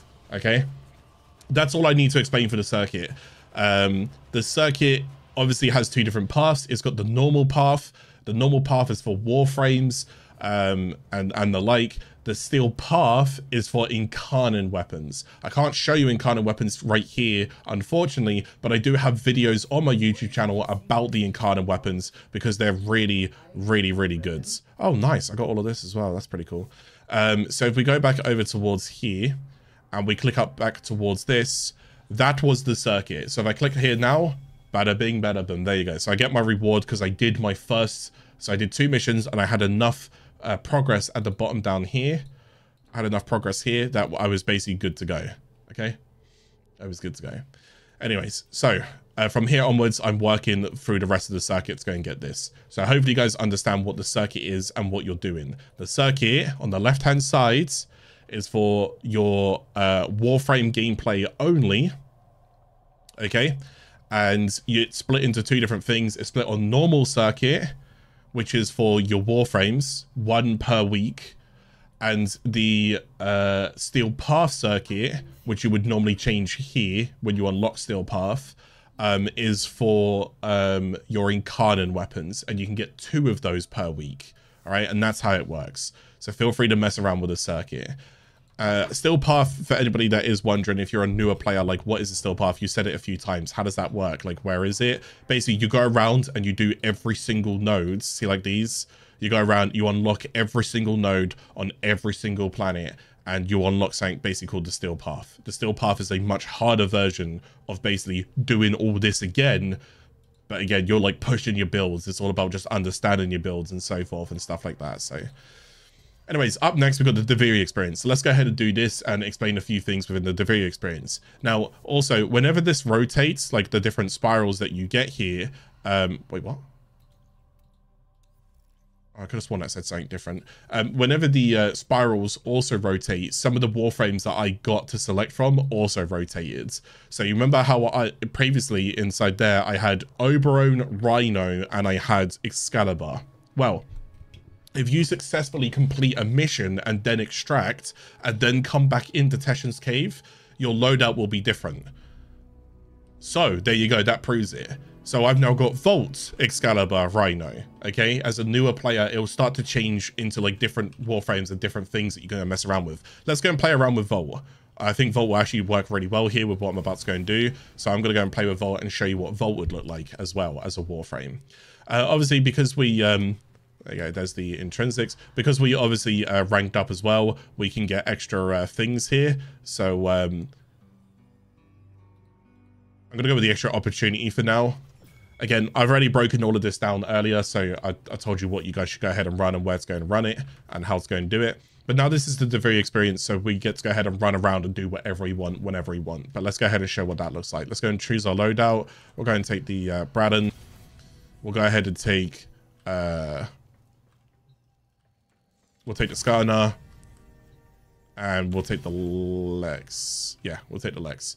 So that's going to be my loadout. I'm all good to go. I'm all ready. And whenever you are ready, we're going to go and jump in as well. All right. But like I said, these weapons and these warframes rotate when you've completed a mission and come out and then come back in, or if the mood changes. So let's say it was like anger and there's like 10 minutes left. You can see what options you have. If you don't like your options, you could just wait 10 minutes, and then when anger rotates, you could come back in and it's like envy, and then envy will give you a different presentation of these as well. All right. Right, so we are now in the Duviri experience. The Duviri experience, what is the Duviri experience? What are we doing? Where are we going? Now, on the top left, right there, we got the 6 stages to go ahead and do. That's the main part of the Duviri experience. However, and I'm not joking, and I can't stress this enough whenever I go and say this, the Duviri experience is for you to do whatever you want. So if you want to be like, look, I just want to explore this area. Like, I don't want to go and focus on things and whatever. I just want to have some fun. That's all I want to go and do. Sure, go have some fun. This is the area to go now have some fun. You want to go and fly around and collect things and do whatever and shoot stuff and see what all of this area is like. And maybe you can go up here and I can show you this right now.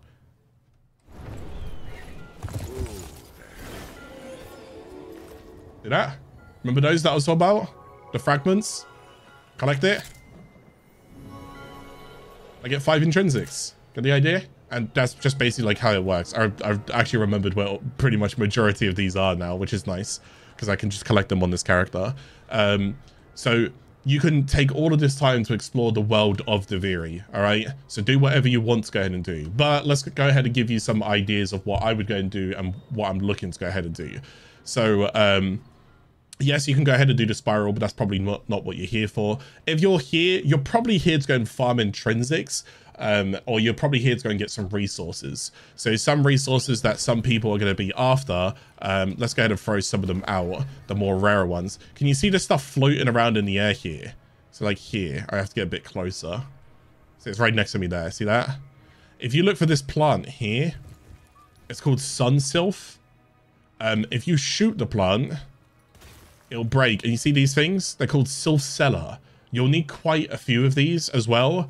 The plant will put some of them up in the air, so you're actually looking for like these glows, and then just use your don't feel like you got to turn, use your like your directional button to go ahead and get these. Don't use like WASD or whatever. You can use W if you wanted to, but then I use my mouse to move my cave because it's a lot easier that way. But getting to like sylph cellar, you'll need quite a few of those. Go ahead and get it. Kovnik are trees that look like this. So you can go ahead and grab those. The more exclusive ones are going to be on areas like, let's go over to Amphitheater so I can show you. This is one of the islands right now. So let's go over to Amphitheater. Amphitheater's got things like Ivani, which is a resource that you also will need a little bit of if you want to know what it looks like. We can go right here.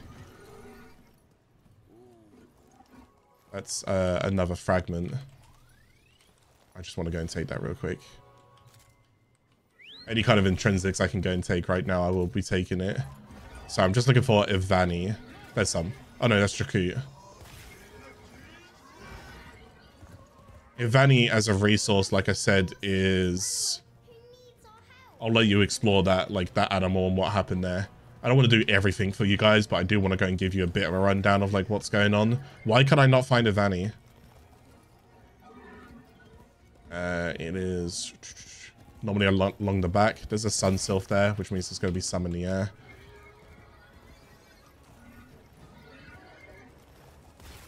Okay, maybe Ivani's not on this. No, I'm like confident Ivani's on this island. There it is. Oh my goodness. I was going to say, that took so long to find. Oh, please don't hit me. Oh. Nothing worse than trying to show people things and you just get absolutely bombarded by enemies whilst you're like trying to explain things and whatnot. It doesn't matter what game it is. Do you know what I mean? There's just nothing worse than it. It's so infuriating. So I'll show you the resource in a second.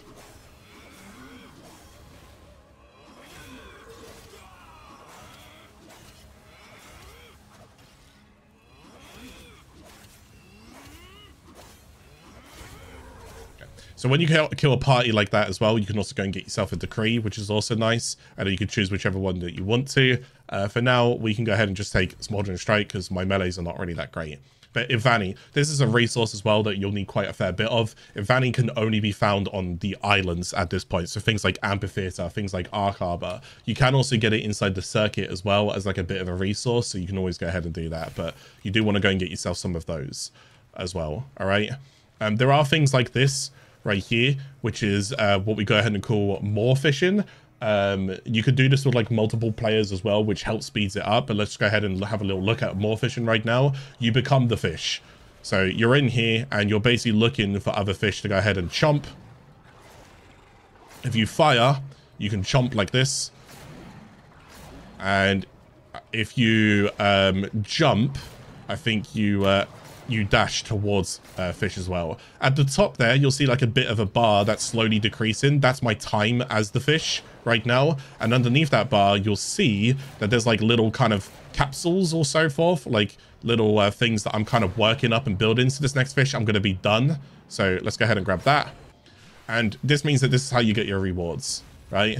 So as you can go and see there, I got my rewards. I got a rare decree as well, which is really, really nice. And then I got things like Ariete scales. I got things like pebbles. Oh, I actually got one of the small fish to have, which is interesting. You don't get those that often. I also got more fangs as well, which is also good. And like I said, so if you're after Ariete scales, pebbles, or more fangs, you basically go ahead and do this. If you go in there with 4 players all fishing, every fish that you guys catch will ultimately increase that bar that I was like building up for, like, remember, not the bar that there was increasing, the one underneath it. I was building that up. 4 players will build that up a lot quicker. So it's actually recommended if you want to go and do a fishing session and you got a few friends and whatnot, or clan members, go and get them in here. If you do like an hour of this, you will gain so much from it that honestly you won't have to do it for quite a while, like genuinely. So if you want to go and get this done and out of the way, you can do that. If you want to have fun with it, go have fun with it. All right, but that's more fishing, in case you're wondering what more fishing is. There are other things that you can go and do as well. You can go and do these Shalzins if you're interested. Oh, I have to go and... Go away, please. Right, does that work now? Yeah. You go and do a Shalzins as well. There's like normal difficulty, then there's hard difficulty, and then the idea is that you would...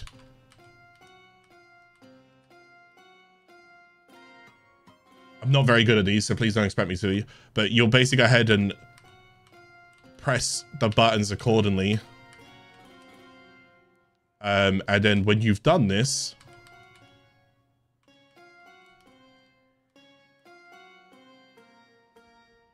you will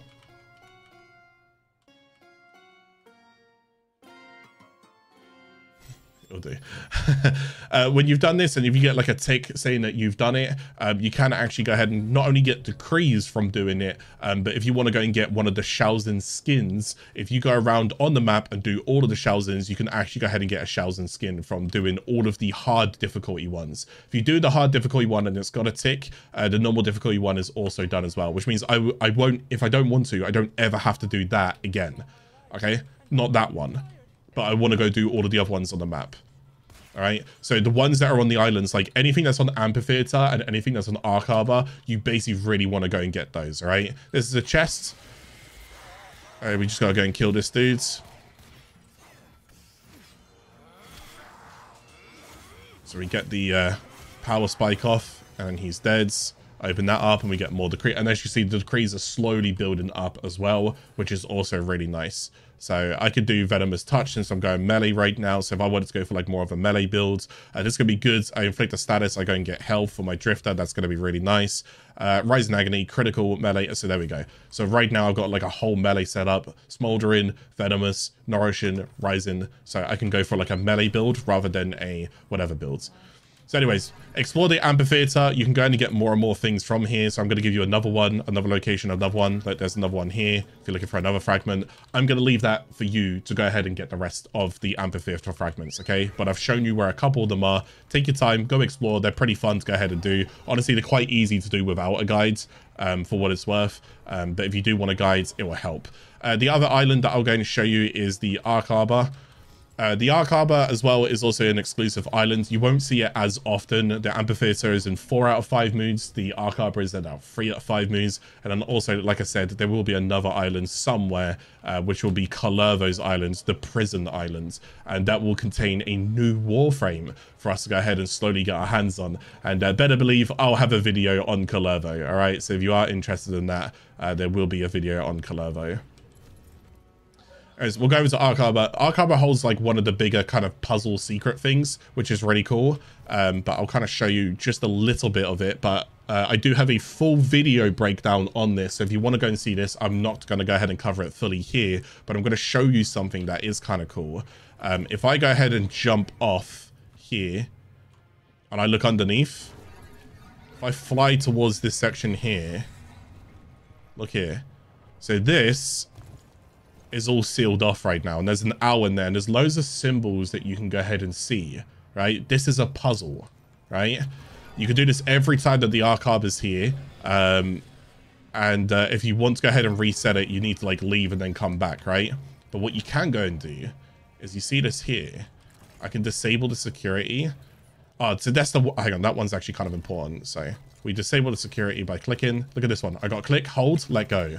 That's the one that I was on about earlier. Click, hold, let go. It's got like a tail on it. So it's click, hold, let go. If you go down here, that's Tasoma extract, which is really good. You only find those in caves. You'll see that I've now opened something up. And this might hold some secrets to what you're looking to do. Question is, what do we do from here? Who knows? Go check out my video if you are interested. It's the Duviri Paradox, how to complete owl videos. All of the owl puzzles, all right? But this holds the owl puzzle to this area. You can also find the trader, I believe, in this area as well. So if you want to find Acrithis in game, she can also just be here to trade. Interesting meeting. So if you want to go ahead and browse wares here and see what she currently has, rather than going back to the dormer zone or finishing the spiral, you can go ahead and see what she has there, okay? So there's that as well. Is there anything else that I need to go ahead and explain over here? No, just the one thing that I will go ahead and mostly talk about right now, which in my opinion is quite important. Let's say that you want to roam around here and you're like, I want to go and farm for intrinsics. What's the best way to farm for intrinsics? Now, in case you don't know, the Duviri Paradox scales with players. What I mean by that is the owl puzzles require or want to require more people to go ahead and do them. I know you haven't seen the owl puzzles. I'll show you that in a second. That was one of them back there. But the owl puzzles require like more people to go and get involved. The enemies get tankier, so they want more people to go and fight. It starts to scale an awful lot. But basically what you want to go and do is you want to do the Duviri Paradox in a group of 4. And you want the group of 4 people to just run off and go do everything. Because anytime that anybody completes basically like any event, so if I go ahead and find a chest, kill the guard in the chest, I will get a decree. As I get a decree, I also get intrinsics as well. So basically, the more events and the more things that you go out there and do, the more intrinsics you guys are getting. If you're looking to farm Duviri Paradox, farm it in a group. That's what I'm trying to tell you guys, right? If you're wanting to farm intrinsics, just go run around. Go kill enemies, go loot chests, go do puzzles, go do, right? Just keep doing that and you will build up your intrinsics really, really fast. If you do it solo, it'll take a little bit more time. Still completely doable, in no way, shape or form, but yes, it scales very well with players. Personally, I actually like how well it does scale with players. Let's see if I can find, I did see an owl puzzle earlier, but I was just going to look for an owl puzzle if I could find one.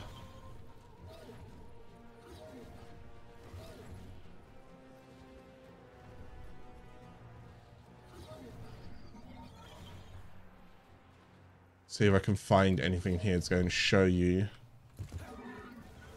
There is also Comey. I don't know if I want to... Do I want to show you guys Comey? I can show you guys Comey, because this is also interesting as well.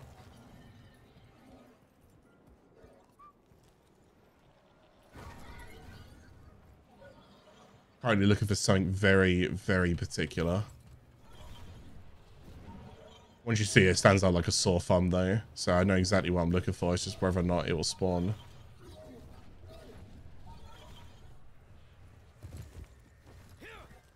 Can get one here, but it's not here either. There's plenty of like materials around here as well. These Curix dolls, these Sagan wells. You want to go ahead and break this stuff. Let's go ahead and get some extra materials. So take your time just kind of like farming things around. By the way, is there like literally any questions as well inside the live chat? If there's anything that you guys want me to go ahead and like explain whilst I'm here, because otherwise the very experience is mostly I'm just going to go ahead and show the spiral, and then that's basically about it. It's just exploring. So long as I showed you where Yavani was, where Sunsills were, how to do the puzzles. I already have a guide on that anyways, but I'm going to kind of show you them if I can. That's just a chest where I could get a decree and some intrinsics if I did it. I'm also looking for a Komi board. I believe a Komi board is back here. Not exactly here, but there's a fragment above me. I know there's a fragment above me, but I'm not going to go for it. I'm in the... I know I'm in the castle. I know exactly where I am. Hang on, there's a Komi boards.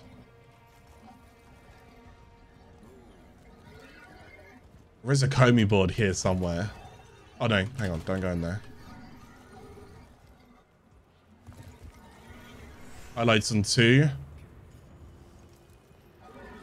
Yeah, but...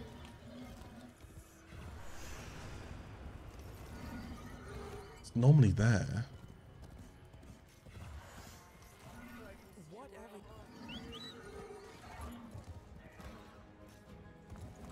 See if I can find this Komi board for you guys. There's it. There it is. There it is. Oh, it's here. So I was on the right side. I knew it was. I knew it was on this side of the King's Palace. I just couldn't remember where. So this is Komi. Oh come on. There's no. There's literally. Oh come on, game. One sec. See if I can just unspawn them, despawn them. Can you leave, or do I need to complete the aura worm to keep stuff? You can leave. It's a great question that you go ahead and say that. Yes, you can go ahead and leave. The way that the leave system works here, so you don't have to go and complete these stages up above. You do not have to do that. You can simply just go ahead and click leave Duviri, and if you hover over it, it tells you right here, you will keep all your resources, rewards, and intrinsics gained up to your last earned decree. Basically, if you're ready to leave, go get another decree, then leave.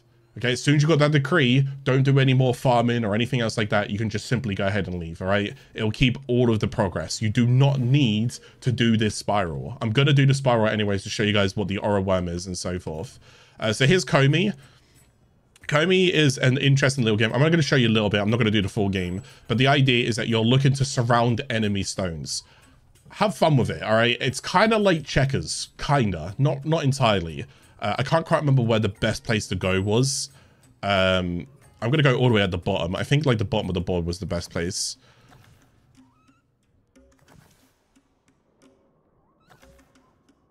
So the idea is that I'm looking for a way to surround everything if I can. And it has to be like a full surround. It's not so much diagonals, but it has to be like a bit of a full surround is what it's looking for.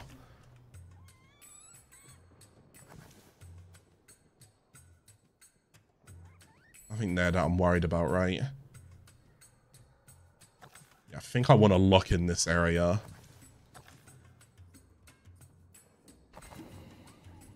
That doesn't actually matter though, because again, I can just surround this. It's been a while since I've done this as well, so please don't like, please don't judge me right now. Also, I'm actually surprised. So that makes sense that why I lost that one, because there's 3 blocking off here.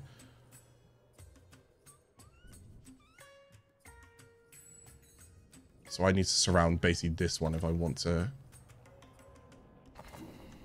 choke it in. Oh, they're actually just picking me off right now, which is not great. So I can't place here or here because they've surrounded it. So it needs like, you see how like down, right, up. So they're like surrounded like that. I'm thinking in the bigger picture, they're taking me in the smaller picture, but my mind is like, I want this entire corner is what I'm fighting for. They're just fighting for like individual pieces. I want all of this. So that's all I'm trying to do right now. I don't mind them capturing that because that doesn't do anything. That also doesn't do anything right now. I don't think they can go ahead and get that at the current moment. So they block that off. See that? So now I get all of that. That's basically how it kind of works. So right now the score is currently 5-2. Just try to, I don't think diagonals matter, so diagonals don't do anything, but basically just try and make sure you go ahead and get the rest of it. But it gives you an idea how to play Komi. Steel Path Komi, I think, is actually a lot harder than normal Komi, so it does scale as well. Okay? But that's Komi. It's pretty fun to go and play, right? It's pretty fun to go and play. So if you're looking for something chill to go and do, you can go and do some Komi. What was the other question? Was there anything else? Oh no, I'm just looking for an owl puzzle if I can find one. I'm looking for a random owl puzzle, not the Arc Harbor one, because that one's going to take longer to explain, but I've got a video on the Arc Harbor one because it's way longer. So I'm just looking for an owl puzzle if I can find one. Owl puzzles, you go ahead and get these things called Enigma Gyrems, and Enigma Gyrems are used to go ahead and get the like little owl kind of cosmetic, and you can also go ahead and get a bow called the Cinta. Just whether or not I can whoops.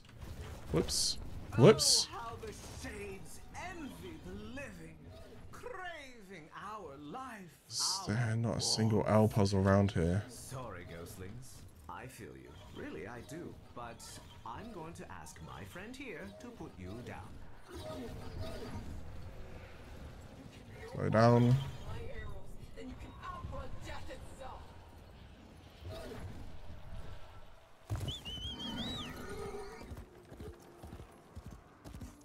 This is unfortunate because I saw an owl puzzle earlier and I ignored it because I wasn't ready to explain it.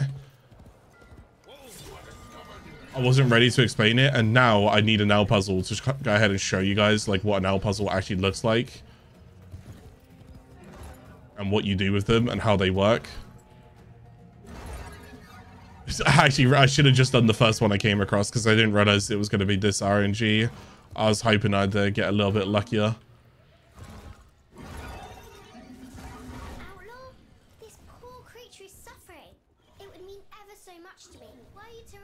No, just let it suffer, guys, alright? Don't help the poor creature. Whilst I'm looking for this, is there anything else that I can go and show? Again, besides from the spiral, is there any kind of questions that you guys have about Duviri?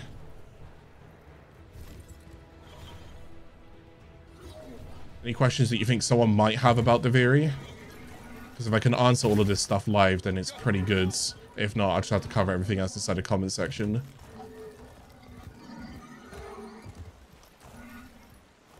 Oh my goodness, these owl puzzles are just...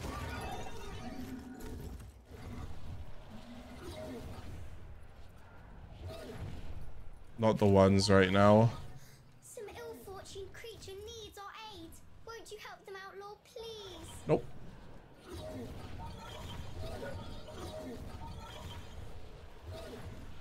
Can be on the edge of like these circles as well, but it's not there.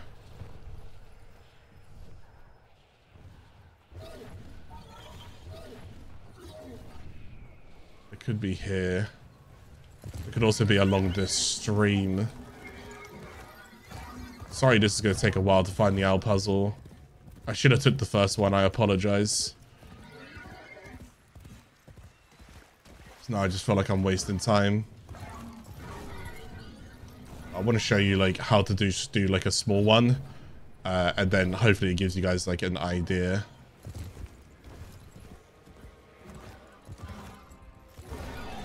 I wish they had like one guarantee. Oh, this is not Tasoma. This is Yao shrubs. If you need them, Yao shrubs always grow in like the. Where am I right now? At the bottom right. Yao shrubs always grow in like the snowy-ish areas if you're looking for Yao shrubs. So if you go to like the snowier areas, you'll find around here.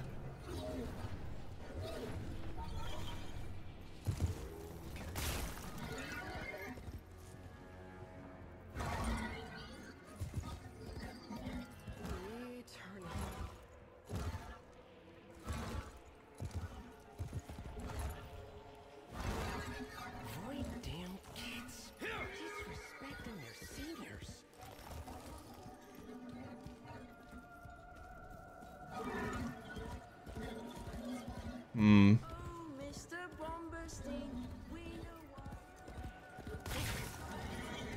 I mean, I'll touch on what you're saying. I'm not going to use my 2, but I encourage other people. If you want to go and use your 2, it will highlight objectives around you. Guys, I'm color deficient. It doesn't do an awful lot for me at times. Please stop telling me to use my 2. I've explained this enough times on my live stream, but I know that you was there to see it. It doesn't help me that often. If anything, it actually just confuses my eyes even further. This doesn't help me. So please don't ask me to keep using the 2. I encourage new players to go ahead and use it. Please go ahead and use the 2 if you're looking for a way to discover objectives a little bit quicker. I am just getting RNG'd right now. Okay, I'm going to spend like literally less than 2 more minutes on this because if I can't find it, then it is what it is. I have a guide on the owls if you do want to go and see them anyways, all right? This is just really unfortunate RNG. Because they could literally be here as well. I'm going to spots where I know where they can spawn. They're just not spawning.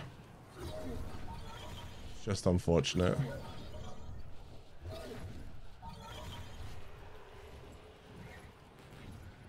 Okay, I don't know what that zoom was. I'm going to try the castle one more. I'm going to try... Oh, God, I hate the map. I'm going to try the castle one more time. The King's Palace. Because I have better luck with owls over there.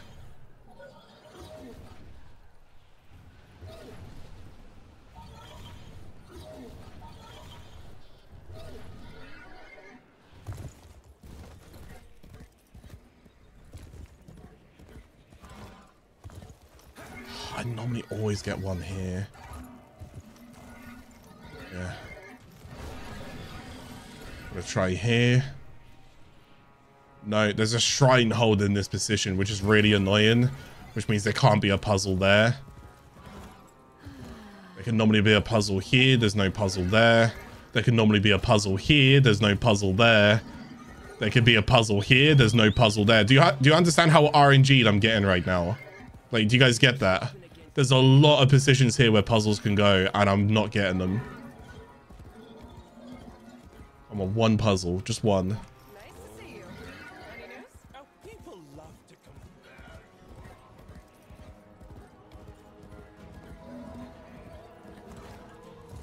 I don't know if they can spawn on this back area.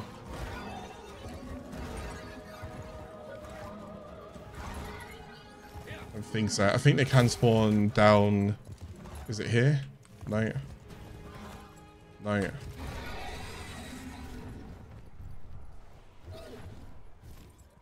Sometimes, no. The other side of King. Where's this one? Are they here? Oh, this is actually insane. Okay, never mind. I was going to show you owl puzzles. The idea is there's particular symbols and particular setups that you want to go ahead and do for them. They're actually pretty fun to go and do. They're not as hard as what you think they are to go ahead and do. I'm sorry, but I'm going to have to refer to you guys to go ahead and use my guides. Go ahead and see the owl puzzles. I am just not getting lucky whatsoever. Try the King's... My advice, try the King's Palace. The King's Palace has got quite a few spawns for the owl puzzles, and I really like them at the King's Palace. Because that's normally where I go to, and because there's so many different spawns there, I normally can get myself one. So what I'm going to go and do now is I'm going to go ahead and do the... I'm going to go ahead and do the mission objective. Oops. There's a Duviri fragment over there, but...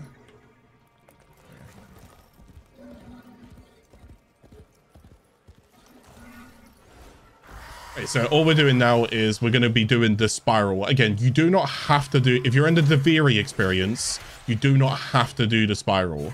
Okay? All of those things, like the owls, the more fishing, all of that stuff, those are basically side quests, like side objectives. If you do the lone experience, so you know when you click on Duviri and you select the mode on the right, you can't do these things here. Okay? So if you're like, hang on, how did you get fishing and how comes you can see owls and all of like these random chests and whatever patrols and whatever, if you took the lone experience, you won't see that. That's not the lone experience. Listen, you're suffering, sure. So instead, what we're gonna go ahead and do. Satisfied. He wanted more. For all that others had was an affront to his being. We're gonna go ahead and do the spiral now. So you would have been familiar with the spiral if you guys had obviously done the quest. Well, when you guys had done the quest, it's 6 stages, and then it's and then outside of the quest, it's now going to be the aura worm. So 6 stages and then the aura worm. That's how it's going to work right now. So we got the excavator. Not a great one to get, but it is what it is.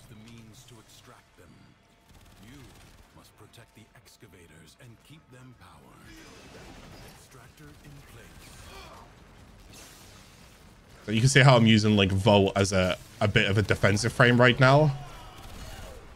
I put shields in front of the excavator. Please die. Put shields in front of the excavator.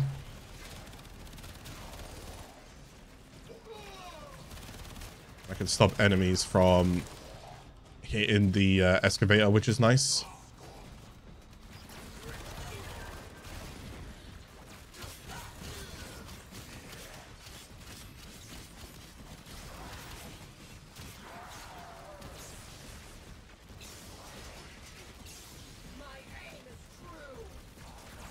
Doesn't have to be too accurate as long as I go ahead and throw something out there. An extractor requires power.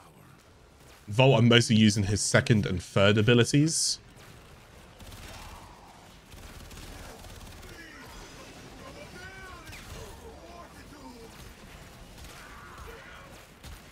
I'm actually going to use the Lex instead. I was thinking the Braddon isn't feeling very good right now. Wonder if the Lex feels better. Where's the cell? There it is.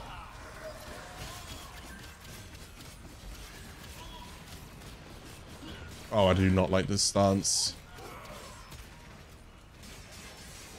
Okay, just stop blocking, please. Right, that was that one done. Is there any cells here? There's one cell here. Here. Here. Here. Here.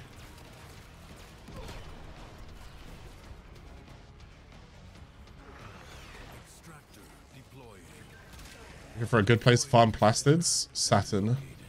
You can get them earlier than Saturn, but Saturn's a better place to farm them.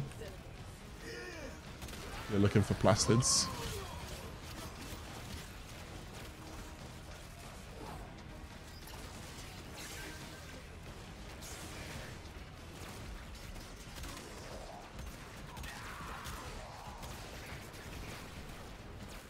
Saturn survival.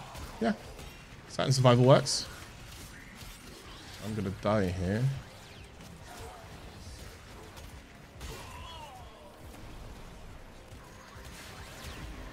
God, it's a completely different game when you don't have shield gating, huh?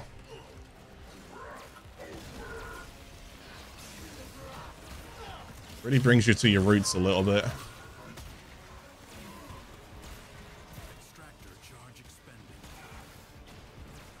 Yeah, I mean, I would love to go ahead and get a new charge if you could give me the unit. Oh my god, this Xmas unit is not the one.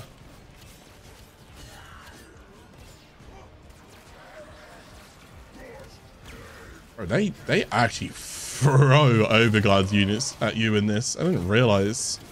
I kind of feel a little bit bad for new players here.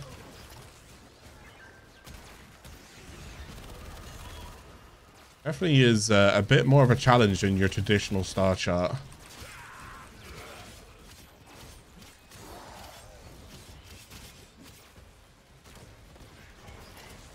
Right, that's that done.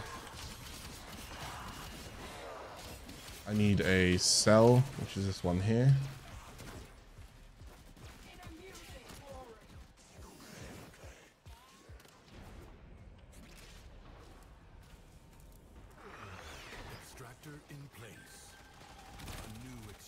Site may now be claimed.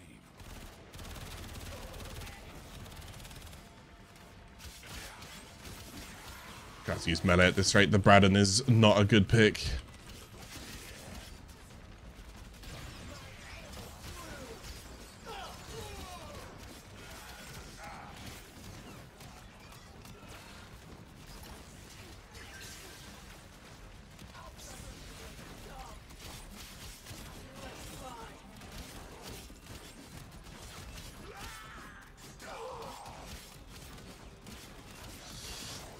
Tough.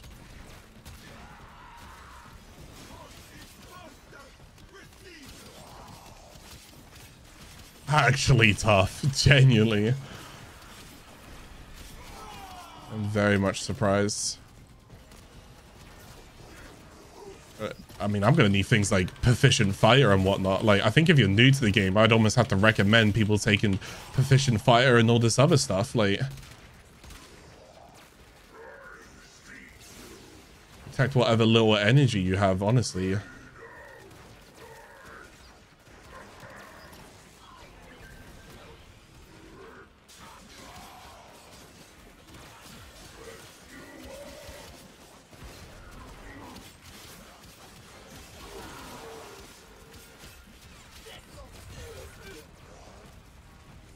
Right, okay, we're done with this. So that's good. A way out is now open to you, but further buried riches are here. Level 40 plus enemies for new players is a little meh. Yeah, I don't I'm actually kind of somewhat surprised. Like, don't get me wrong, some decrees are going to make this a lot better. Like, yeah, some decrees are going to make this a lot better, but for the most part, that is it's pretty tough. Also, I just forgot I'd gone for a melee route, so I need to remember to utilize melee a bit more. But normally when it comes to Spiral, I would not go melee routes. So I don't know why I went melee route this time. I think I just wanted to kind of mess about and do something different. Spiral do everything and anything that can affect your weaponry.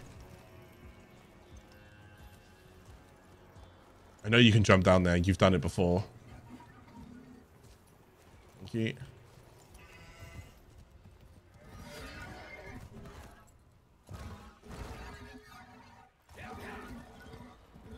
Oh no, turn that way.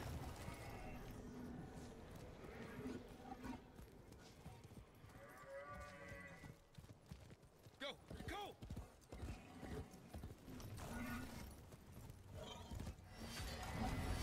Okay, that's that done. Shame I don't have rerolls right now, which is really, really tough. None of this stuff is helping me. Critical Role will help me. I'm now starting to design my build for the Aura Worm in mind, because if that's how the Undercroft was feeling, that's pretty tough. So we get the Undercroft here again. Oh no, we don't. Just straight Dax. Oh my god, stop. She has them wrapped around her little finger. Oh, boys, go smack Bombastein's spot for me. They won't be expecting you.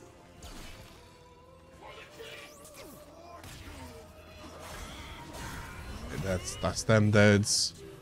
Daily momentum's gonna be really good.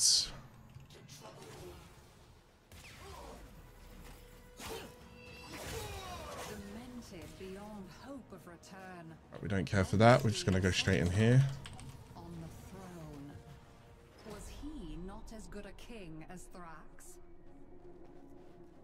Whoever controls the Right, not too bad. Not too bad. Okay, so we got this last bit of like Spiral stuff to go and do. We could do the Aura Worm, and then I'm just gonna give you guys kind of like what I would do with everything, and that's basically like this kind of episode is wrapped up. It doesn't help because I threw myself off earlier, but I'll explain that in a bit. So forgive me if like all of my demeanor changed very quickly. Just some real life stuff. My demeanor changed very quickly during this episode. I went from like having a really good time to all of a sudden now in panic mode. Now all of a sudden I'm in panic mode right now.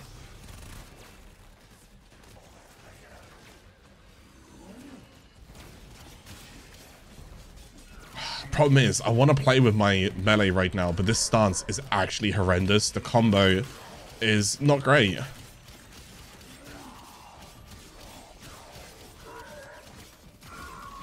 Yeah, it's not great. Might be able to just play around with Lex here.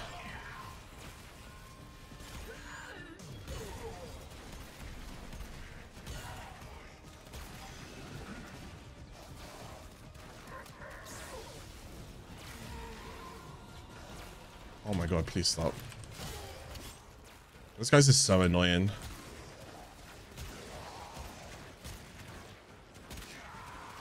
I'm shooting through my shield right now because I can get the 200% critical multiplier as well, like I said. So So this is going to be very helpful. Plus, they can't really hurt me.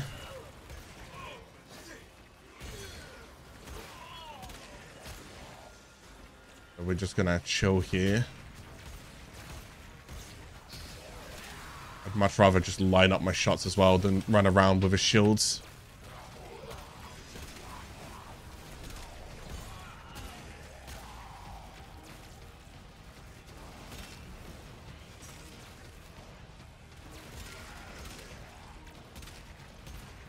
Otherwise, this is good because I've managed to go ahead and showcase all 3 starter Warframes during these episodes, which I'm actually really happy about.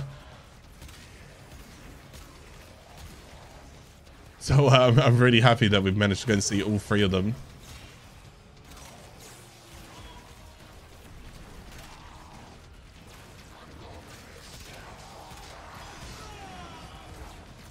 I don't want the magnetic proc to hit me, so I'm just gonna run away. Screw that guy. Screw that guy in particular. Only 60 seconds remain. 60 seconds, we dive into all of that, and we're good again. And into this, and we're good again.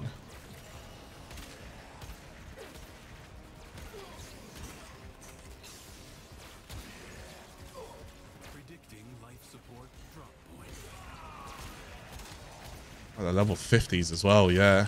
Like, kind of crazy, to be honest. Imagine a new player doing this for like literally the first time. I mean, we're literally 3 hours on this account right now. And it's already level 50s, which is like maxed out star chart. Do not waste it. You have 60 seconds. Kind of crazy.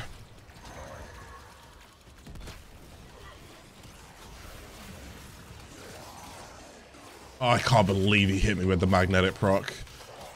I actually hate that these guys do magnetic procs. Magnetic procs are so rough. If you hear me say an awful lot, especially for the new players, magnetic procs will drain your energy, which is really frustrating if we don't want our energy drained. So those units are really annoying in the Duviri Paradox update.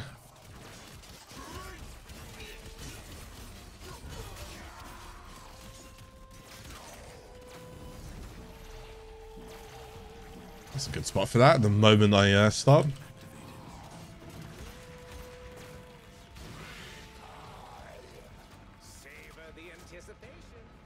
Gonna reposition. Think of where I want to go. Grab some resources whilst I'm here. We only got 60 seconds and then we basically leave. So at this point, collecting some resources, probably not a bad shout. You'll see like during the Undercroft, because I'm not doing the circuit game mode anymore, there aren't the fragments around. You guys remember when I was talking about the fragments earlier? The decree fragments? You don't find them when you do the spiral story. It's only during the...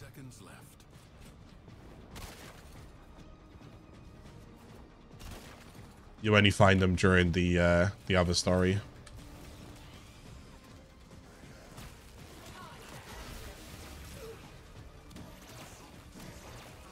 Use my 4th ability there to just crowd control them whilst I casually just take the life support. I don't really need to kill them anymore, so I'm just kind of like... I just decided to go and grab materials instead, because killing them doesn't really serve a purpose now. So it goes with that. I'm just going to push him back a little bit whilst I leave. Okay, awesome. Thought his self-doubt was his alone. This is tough. We'll take Bombersteins for now, but... many others suffer too. Right, so now we just need to go and reconnect the power lines, and then after this is what you're basically going to be doing the Duviri experience for. Well, not so much just straight to the Duviri experience, but I've already showed you guys how to do these. Just so those witless peasants can piss it away. It's wasted on them. Recalibrate it in my favor.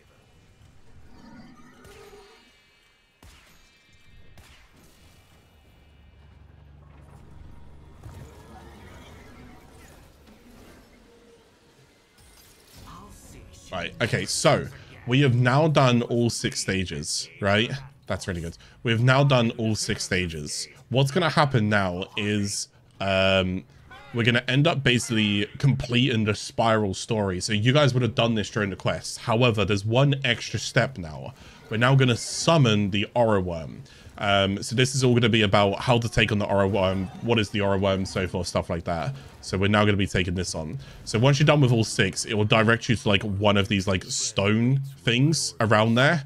So you're going to find one of these that it directs you to, okay? From there onwards, you're basically going to look for the rabbit that you named, whether you named it Lua, Soul, whatever you want to, and Terra, it's all good.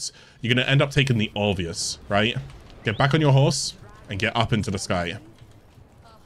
We're looking for, so there's the Aura Worm. So Aura Worm spawned over there. We want to get towards the Aura Worm now, okay? So when the Aura Worm, you'll see it, don't stay directly in front of it, it's a bad idea. But you see this thing that it's charging, that thing right there? We basically want to fire into it with the obvious. And when we go through it, oh my god, I literally just said don't go towards it, and I moved towards it. That's why, that's a great example why you don't go face against it. Because it will do that and you'll get destroyed. Anyways, what we want it to go ahead and do is it'll do this pulsing across these. If you watch, yeah, that, see that? It's now summoning this, and then that means it's ready to go ahead and fling this out. We're going to go and throw the obvious into it like a normal fire, and then we're going to go through this and we gain movement speeds, significant movement speeds. It's going to do another one for me. We're going to throw into it. We'll spin into it. And now what we're going to go and do is click fire, and we're going to attach ourselves to the Aura Worm. Now on Steel Path, this is where it gets a little bit more different, okay? But for now, all we need to go and do is make our way to the heads and not get hit by that. So we're going to jump off it with space, and we're going to fire back on to get back onto it, okay?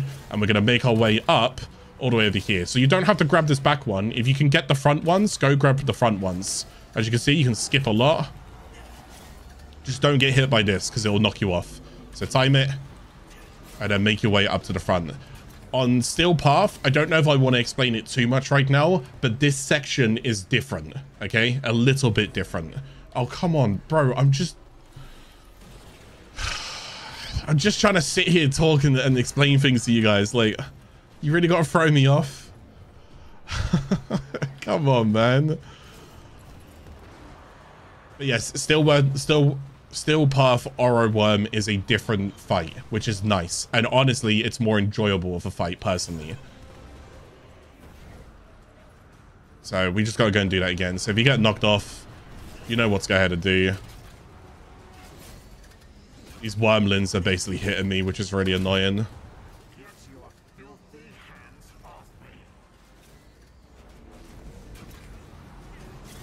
And now when you're at the front, you're basically going to transform into the Aura Worm, and what you're looking for is 2 conduits. So we're going to head towards this one because it's closest, these tethers. And like I said, when you're about 150 meters, that's when I tend to go and shoot. Blow one up, head towards the other one. You are timed to go and do this. There's a timer down there, and the top bar is for whenever you're holding fire. So your like fire button. 150. Oh, whoops. I kind of zoned out. Okay, and now once we've broke both of the tethers, we're going to go into the portal. Now we're actually fighting the Aura Worm itself, which is really nice. I'm going to skip the cutscene here, but again, if you want to watch the cutscene, go ahead and watch it. Definitely worth watching it at least once to go and see what it's like. Anyways, we're now at the Aura Worm. All you want to go and do is focus on these kind of shield areas, if you will. See like the glowing things on it. I like to go and get up on a rock. And with Volt, I'm going to shoot through my shield to pop it. And it doesn't help because I can't see absolutely anything right now. There's one there, so I'm just going to keep shooting that. I'm just going to pick up my shield and then reposition it. So I'm going to pop that one, and then I'm going to take that one as well. Okay, so that's going to go ahead and get rid of its first kind of like health bar right now, which is really good. I haven't done normal one in a normal Aura Worm in a while, so I don't quite think what they do. Wow, Brandon does nothing against level 50 overguards. So I've now got to go and kill 15 Dax.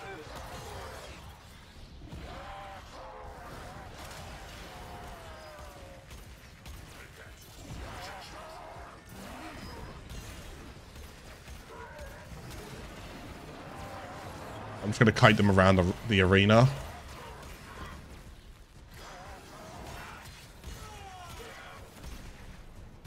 Just take my time here. I can land these headshots with this Lex. I should just be okay. And I heard one there. Okay, so the one's going to do the same thing again. Pretty easy to understand what it's doing. Oh, I just remembered. I've got Volt's passive plus Deadly Momentum. So hang on, watch this. I keep running around. I'll pick the shield up as well, actually. Right, you ready? This next shot. Put that down. There you go. I can just one-shot it. I just realized, A, I've got Deadly Momentum. B, I've also got Volt. Now we just need to kill the Wormlings.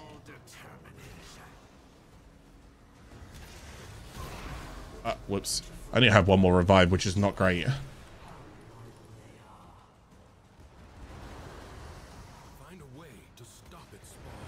only care about survival now, just so that I kind of don't mess this up.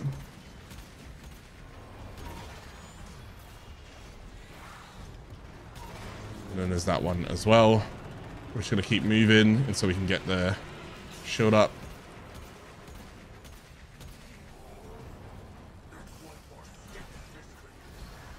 Oh, I could try to re-pick my shield back up. Screw my shield right now. My shield's in a bad spot. I'm not going to go back for that.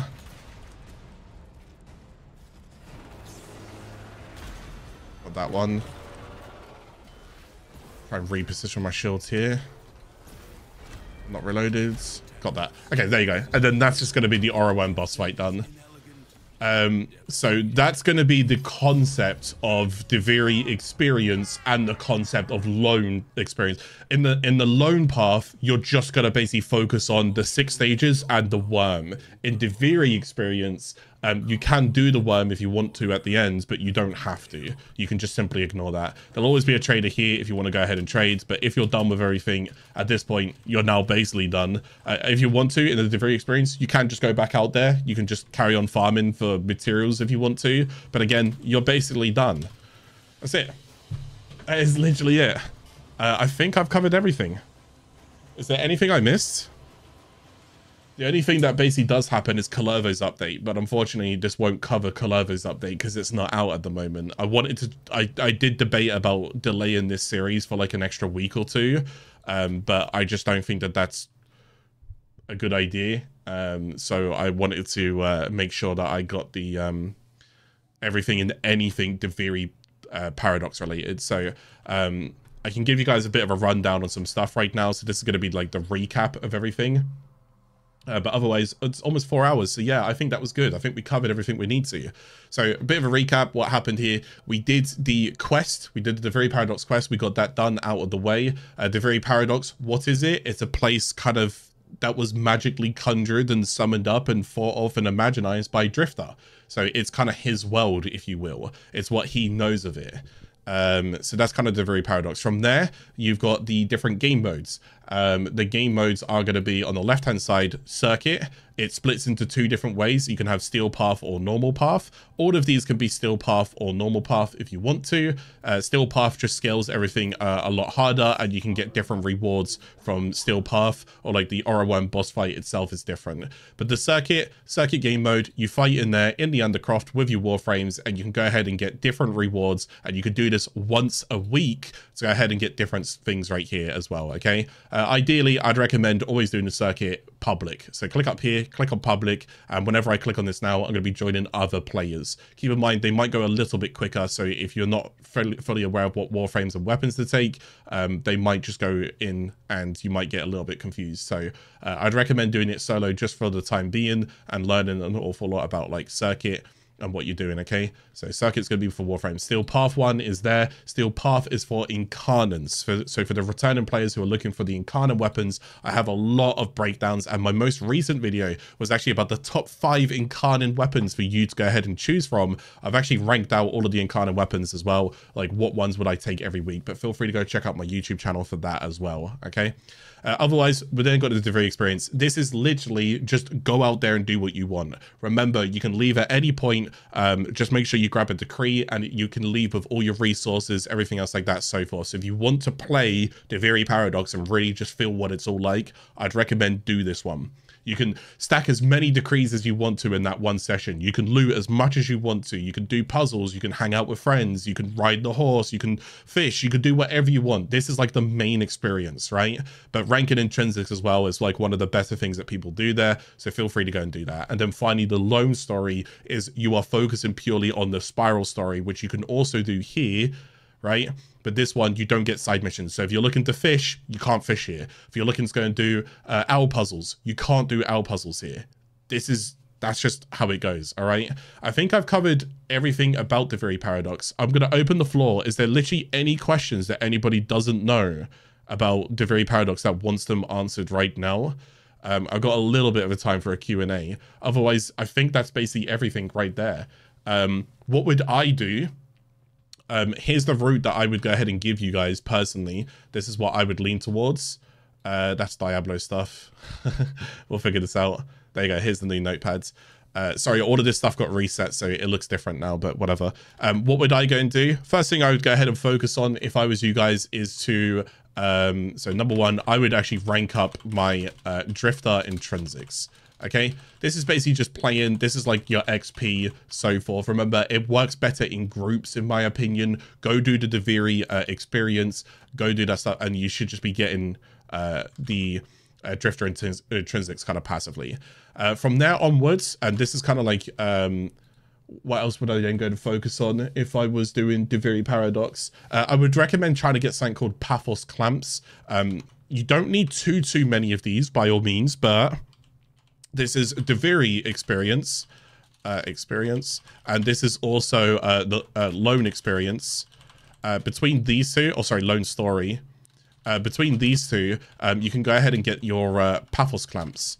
Okay, you will need a few of these anyways, and they're, in my opinion, they're better utilized for end game players. So if you're a returning player, this is what I would definitely focus on. Is this? You want to go ahead and take on the Oro Worm. Okay. This is what you want to go and take on. I showed you guys what it looked like and how to go and do it. On Steel Path, it's a little bit different. I would honestly rather you guys explore it and see what it's like and see how different the fight is. In my opinion, on Steel Path, it's way better to do because it's more engaging. But yeah, you can go ahead and do that as well. But Paphos clamps, you're going to utilize on buying things like incarnate weapons or potentially arcanes if you wanted to. My advice, just my advice, right here, right now, we are currently June 7th, 2023. What I'm saying right now might change in the future. I would only spend Paphos clamps on incarnate weapons, nothing else. And I mean nothing else, only on incarnate weapons. There's only so many times I could do the 6 stages, then the Oro Worm. I'm losing my mind farming this. The Oro Worm is fun, but the 6 stages, it's getting to me, unfortunately. Okay, I'm not going to go into that run and whatnot. This is a new play experience. I don't want to go and whatever. But yes, for a player like me, I'm just a little bit tired of doing it. I like the Oro Worm, but there's no reason for the 6 stages. They're a little tedious. So try and save your Paphos clamps up from there onwards. Rank up your Drifter, which I think is a good idea. Try and acquire... What's going on outside? Try and acquire any of the new melee weapons as well. So new melee weapons. Oh, sorry, the Paphos clamps. I guess you can go ahead and get the new melee weapons. I forgot that you can spend it on the new melee weapons. So try and get yourself the new melee weapons. That's probably what else. If you're a new player, get yourself the melee weapons. If you're a returning player or like a veteran player, get yourself the incarnate weapons. Okay. But the new melee weapons are pretty fun to go and play around with. I've got a video on the new melee weapons and I've got videos on the incarnate weapons. So if you want to see more about that, go check them out. Anything else to go ahead and say here or do? No, obviously there'll be, keep in mind, this one is completely optional right now because it's not out, but Clevo update. Clevo update. I think I spelled his name right. Clevo update. This will be like a prison islands that we're all going to be able to do and get a new Warframe called Clevo. He looks interesting. If you want to see more about him, you can go ahead and YouTube him. Check out people like Tactical Potato, who's like covered videos on him and so forth. But dev streams have also covered videos on him, but I will cover a video on him when he's out. Okay. So we'll see what Clevo's like. Besides from that, the other things that you can go ahead and do is just keep running your circuits.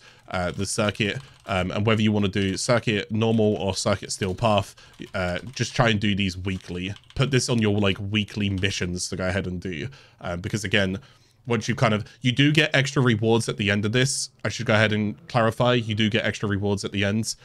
So once you get to rank 10, what happens? You just get some extra, you might get like credits and endo and so forth. In my opinion, it's not really worth farming from there onwards. If you're having fun with it, go for it. But I would honestly not burn yourself out on it. I'd go off and do other things. And then every week, designate like one day to go and do this. It'll take you like 2-3 hours. Depends how quick you are at it and depends how everything goes. But it'll take about 2-3 hours to go and get everything done. And then you're basically good for the rest of the week. All right.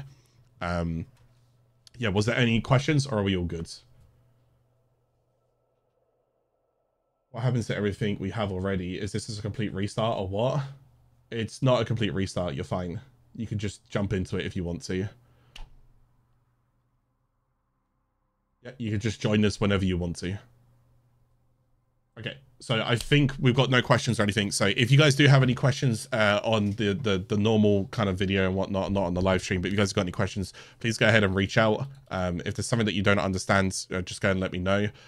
All I can go and say is right here, right now, if you guys have enjoyed today's video and you guys like this, please go and give it a like. I'm sorry that my demeanor changed earlier. I kind of doxed myself and I don't think you guys even realized it. So I kind of need to go and, I've already reset like multiple things, but whoops. So it kind of caught me off guard. I was like, well, that shouldn't have happened. Never mind. So I just need to go and sort all the rest of that stuff out. I just had to change all my stuff. So it threw me off completely and my attitude was like, uh-oh. But yeah, thank you guys for hanging out today. Thank you guys for being here for this episode. I hope you enjoyed it. This was episode 4 of the new player playthrough. I'm planning to do one more episode next week, but then from there onwards, I'm not really planning to do any more episodes. So I'm just letting you guys know this right now, okay? I would love more attraction towards this new player experience, but it doesn't seem to be getting as much attraction as I was kind of hoping it would. Not that I was expecting it to be like banging, but I don't want to pour too much time into something that, you know, isn't going to be paying off an awful lot, with all due respect. With all due respect, the man's got to go and pay bills and rent in other ways. So if I can spend this 3-4 hours doing other things or resting, I should do. But either way, I hope you guys have been enjoying this so far. So again, please go and give a like. Please go ahead and if you've done the Duviri path now and now you want to go off and play the rest of Warframe, go check out episode 1, episode 2, and episode 3. But next week, episode 5 should be the finale. And I'm just going to basically tell you what I would be doing. It should get you into Warframe. There's a lot of elements and a lot of things I've not covered because there's just so much going to do, but it should go and give you an idea how to get into the game, what you're looking for, and how to go and do it. All right, so I hope you guys have been enjoying this so far. But I will catch you guys again in the next episode. So much love to all of you guys. Thank you guys for hanging out. I'll go ahead and leave a little wave off here. I'll see you guys next Wednesday for the final one. And if there's any kind of questions or anything you would like me to go ahead and cover, that would basically be the episodes. I would go over anything, like literally anything, to try and help people understand what they're doing. Okay. But anyways, thank you guys for hanging out. I'll see you guys later. Bye guys. Bye-bye.